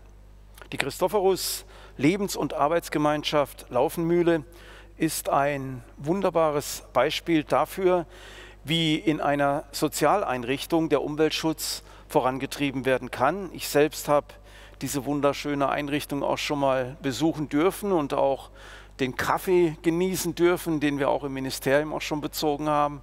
Herzlichen Glückwunsch an diejenigen, die das Projekt in den letzten Jahren so vorangetrieben haben. Auch von meiner Seite Gratulation an die Christophorus Lebens- und Arbeitsgemeinschaft Laufenmühle in Welzheim und Philipp Einhäuser können wir jetzt sprechen. Ja. Bei den Oscar-Verleihungen, Herr Einhäuser, da gibt es an der Stelle immer Tränen und Danksagungen und ganz große Emotionen. Wie ist es bei Ihnen? Haben Sie sich gefreut? Ja, da können wir uns anschließen. Wir sind stolz und sehr geehrt, diesen Preis heute empfangen zu dürfen. Es ist doch ganz interessant, wenn man sich so der Aufgabe zuwendet, nochmal zusammenzutragen, was man alles tut. Es ist ja wahrscheinlich leicht, das als weiten Weg noch zu erleben, den man vor sich hat, noch besser zu werden, noch mehr Energie einzusparen, noch ressourcenschonender mit der Umwelt umzugehen. Und wenn man dann zusammenträgt für so einen Antrag und feststellen darf, ach Mensch, da ist doch einiges schon zusammengekommen und wir haben uns auch vor 2 Jahren schon einmal beworben gehabt und bekommen jetzt den Zuschlag, bekommen jetzt diese Auszeichnung. Das ist schon ein toller Moment. Sie haben eine ganze Menge bisher schon geleistet, das beschreiben Sie jetzt, aber ich kann mir einfach nicht vorstellen, dass Ihnen die Ideen ausgehen. Was haben Sie denn als nächstes vor? Naja, so wie der Herr Minister Untersteller gerade sagte, unsere Neubauten in KfW 55 Bauweise, die ziehen auch, sage ich mal, eine Neugestaltung, eine Neumodellierung unseres Außengeländes nach sich.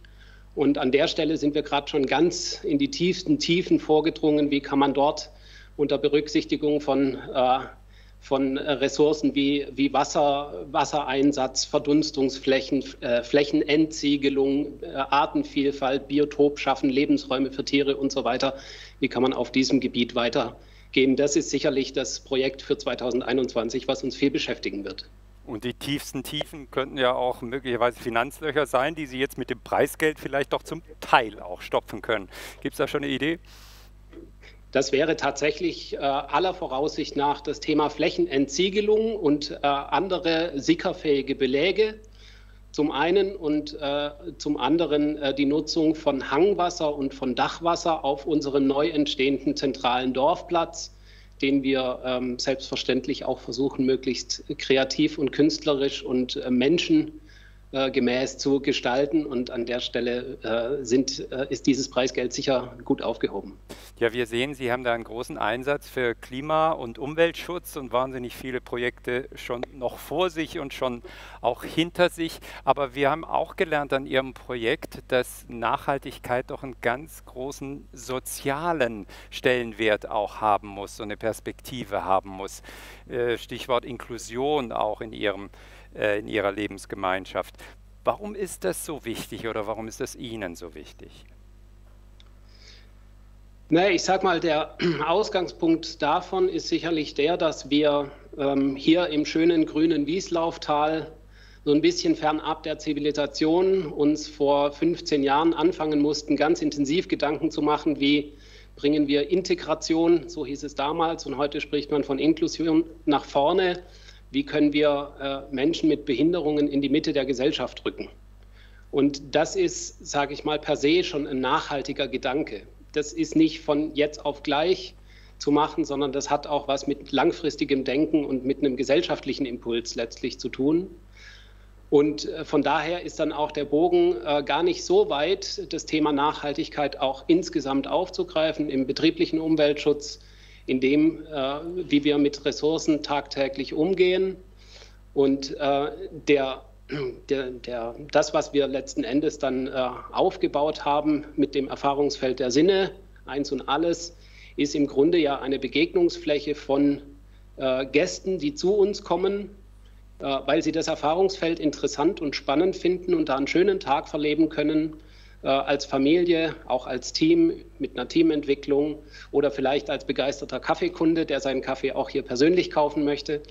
Und die treffen ganz natürlich, ohne Umwege, auf Menschen mit Behinderungen, die ihrerseits kompetent durch die jeweiligen Fragestellungen führen, die unsere Gäste mitbringen. Und das ist ein Weg, da kommt man, sage ich mal, um das Thema Nachhaltigkeit nicht herum, denn das ist nachhaltig. Ein wunderbares Schlusswort. Wir gratulieren Ihnen und Ihrer Mannschaft nochmal und wünschen Ihnen viel Engagement und Kraft für die weiteren Projekte. Dankeschön. Herzlichen Dank. Vielen Dank. So, und damit sind wir auch schon, fürs meine Kamera, sind wir auch schon ziemlich weit fortgeschritten. Das waren nämlich die sämtlichen Kategorien beim Baden-Württembergischen Umweltpreis für Unternehmen. Und es bleibt uns jetzt eigentlich nur noch mal die Geschichte abzurunden mit einem Schlusswort des Ministers. Bitte, Herr Untersteller. Ja, ganz herzlichen Dank. Meine sehr geehrten Damen und Herren, wir haben heute Abend starke Ideen, starke Projekte kennengelernt, die zeigen, wie man Umweltschutz erfolgreich in den betrieblichen Alltag bringen kann. Gerne hätten wir Sie hier im Neuen Schloss in Stuttgart begrüßt und mit Ihnen dann zusammen die spannende Atmosphäre einer solchen Preisverleihung dann auch hier vor Ort gemeinsam erlebt, so wie wir das in den zurückliegenden Jahren ja immer konnten. Dann natürlich noch gerne im Anschluss daran bei einem Glas Wein und bei dem einen oder anderen Snack noch ein wenig zusammenstehen und sich austauschen über das, was wir gemeinsam heute Abend zu sehen bekommen haben. Das ging alles nicht. Aber ich hoffe, es hat Ihnen trotzdem ein wenig gefallen, wie wir das unter diesen Bedingungen nun in diesem Jahr hier aufgezogen haben. Wir sind froh, dass es gelungen ist, diesen Wettbewerb auch in Corona-Zeiten trotzdem zu einem Finale zu bringen und heute Abend hier die Preise verleihen zu können. Leider können wir nur 7 Preise vergeben. Wir haben nun 14 weitere Unternehmen, die Vorbilder sind, auch wenn sie heute nicht Preisträgerinnen und Preisträger geworden sind. Sie alle, ob sie zu den Preisträgern gehören oder nicht, sie zeigen, dass Mut und Innovationskraft, dass Ideenreichtum und Begeisterung letztlich die Triebfeder sind, die es braucht, um die Zukunft erfolgreich zu gestalten. Ich freue mich, dass wir Ihre Unternehmen und Ihre Umweltleistungen heute Abend im Land und über die Landesgrenzen hinaus im Rahmen dieser Veranstaltung sichtbar machen konnten. Herzlichen Dank an der Stelle auch an Herrn Bauer für die kurzweilige Moderation heute Abend durch diese Veranstaltung. Ich bedanke mich auch bei den Fachleuten der Landesanstalt für Umwelt in Karlsruhe, die im Vorfeld die Unterlagen aufbereitet haben, bewertet haben, auch mit anderen Fachleuten zusammen. Ich bedanke mich bei Herrn Schestag aus dem Umweltministerium, der im Vorfeld die ganzen Dinge betreut hat, bearbeitet hat und auch uns in der Jury auch noch Dinge, die uns gefehlt haben an Unterlagen, jeweils besorgt hat. Und ich bedanke mich natürlich bei den vielen Menschen hinter den Kulissen, den Technikern, den Organisatoren, die heute Abend für einen, wie ich finde, sehr reibungslosen Ablauf in dieser Veranstaltung gesorgt haben. Und ich danke natürlich auch Ihnen, dass Sie sich die Zeit genommen haben, heute Abend hier bei dieser Veranstaltung online dabei zu sein. Bei der nächsten Umweltpreisverleihung, die findet statt in 2 Jahren, im Jahre 2022. Da wird an dieser Stelle jemand anderes stehen.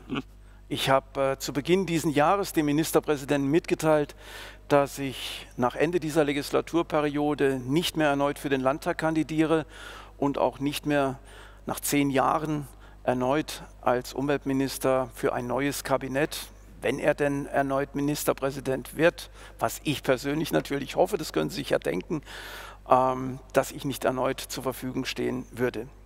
Mir selbst war und ist dieser Preis sehr wichtig gewesen. Ich war immer wieder beeindruckt von dem, was wir da zu sehen bekommen haben. Ich denke mal, das ging Ihnen heute Abend genauso bei den Filmen, die gezeigt wurden. Von der Vielfalt des Engagements, von der Unterschiedlichkeit des Engagements, von der Kreativität auch, die in den Unternehmen hier herrscht, um das Thema Umweltschutz im betrieblichen Sektor auch auf den unterschiedlichsten Weisen voranzubringen. Mir hat es auch Mut gemacht, das will ich an der Stelle auch mal sagen, auch anderen, wenn ich wo bin im Land, darüber zu reden und auch diese Beispiele dann immer wieder in meine Reden einzubauen.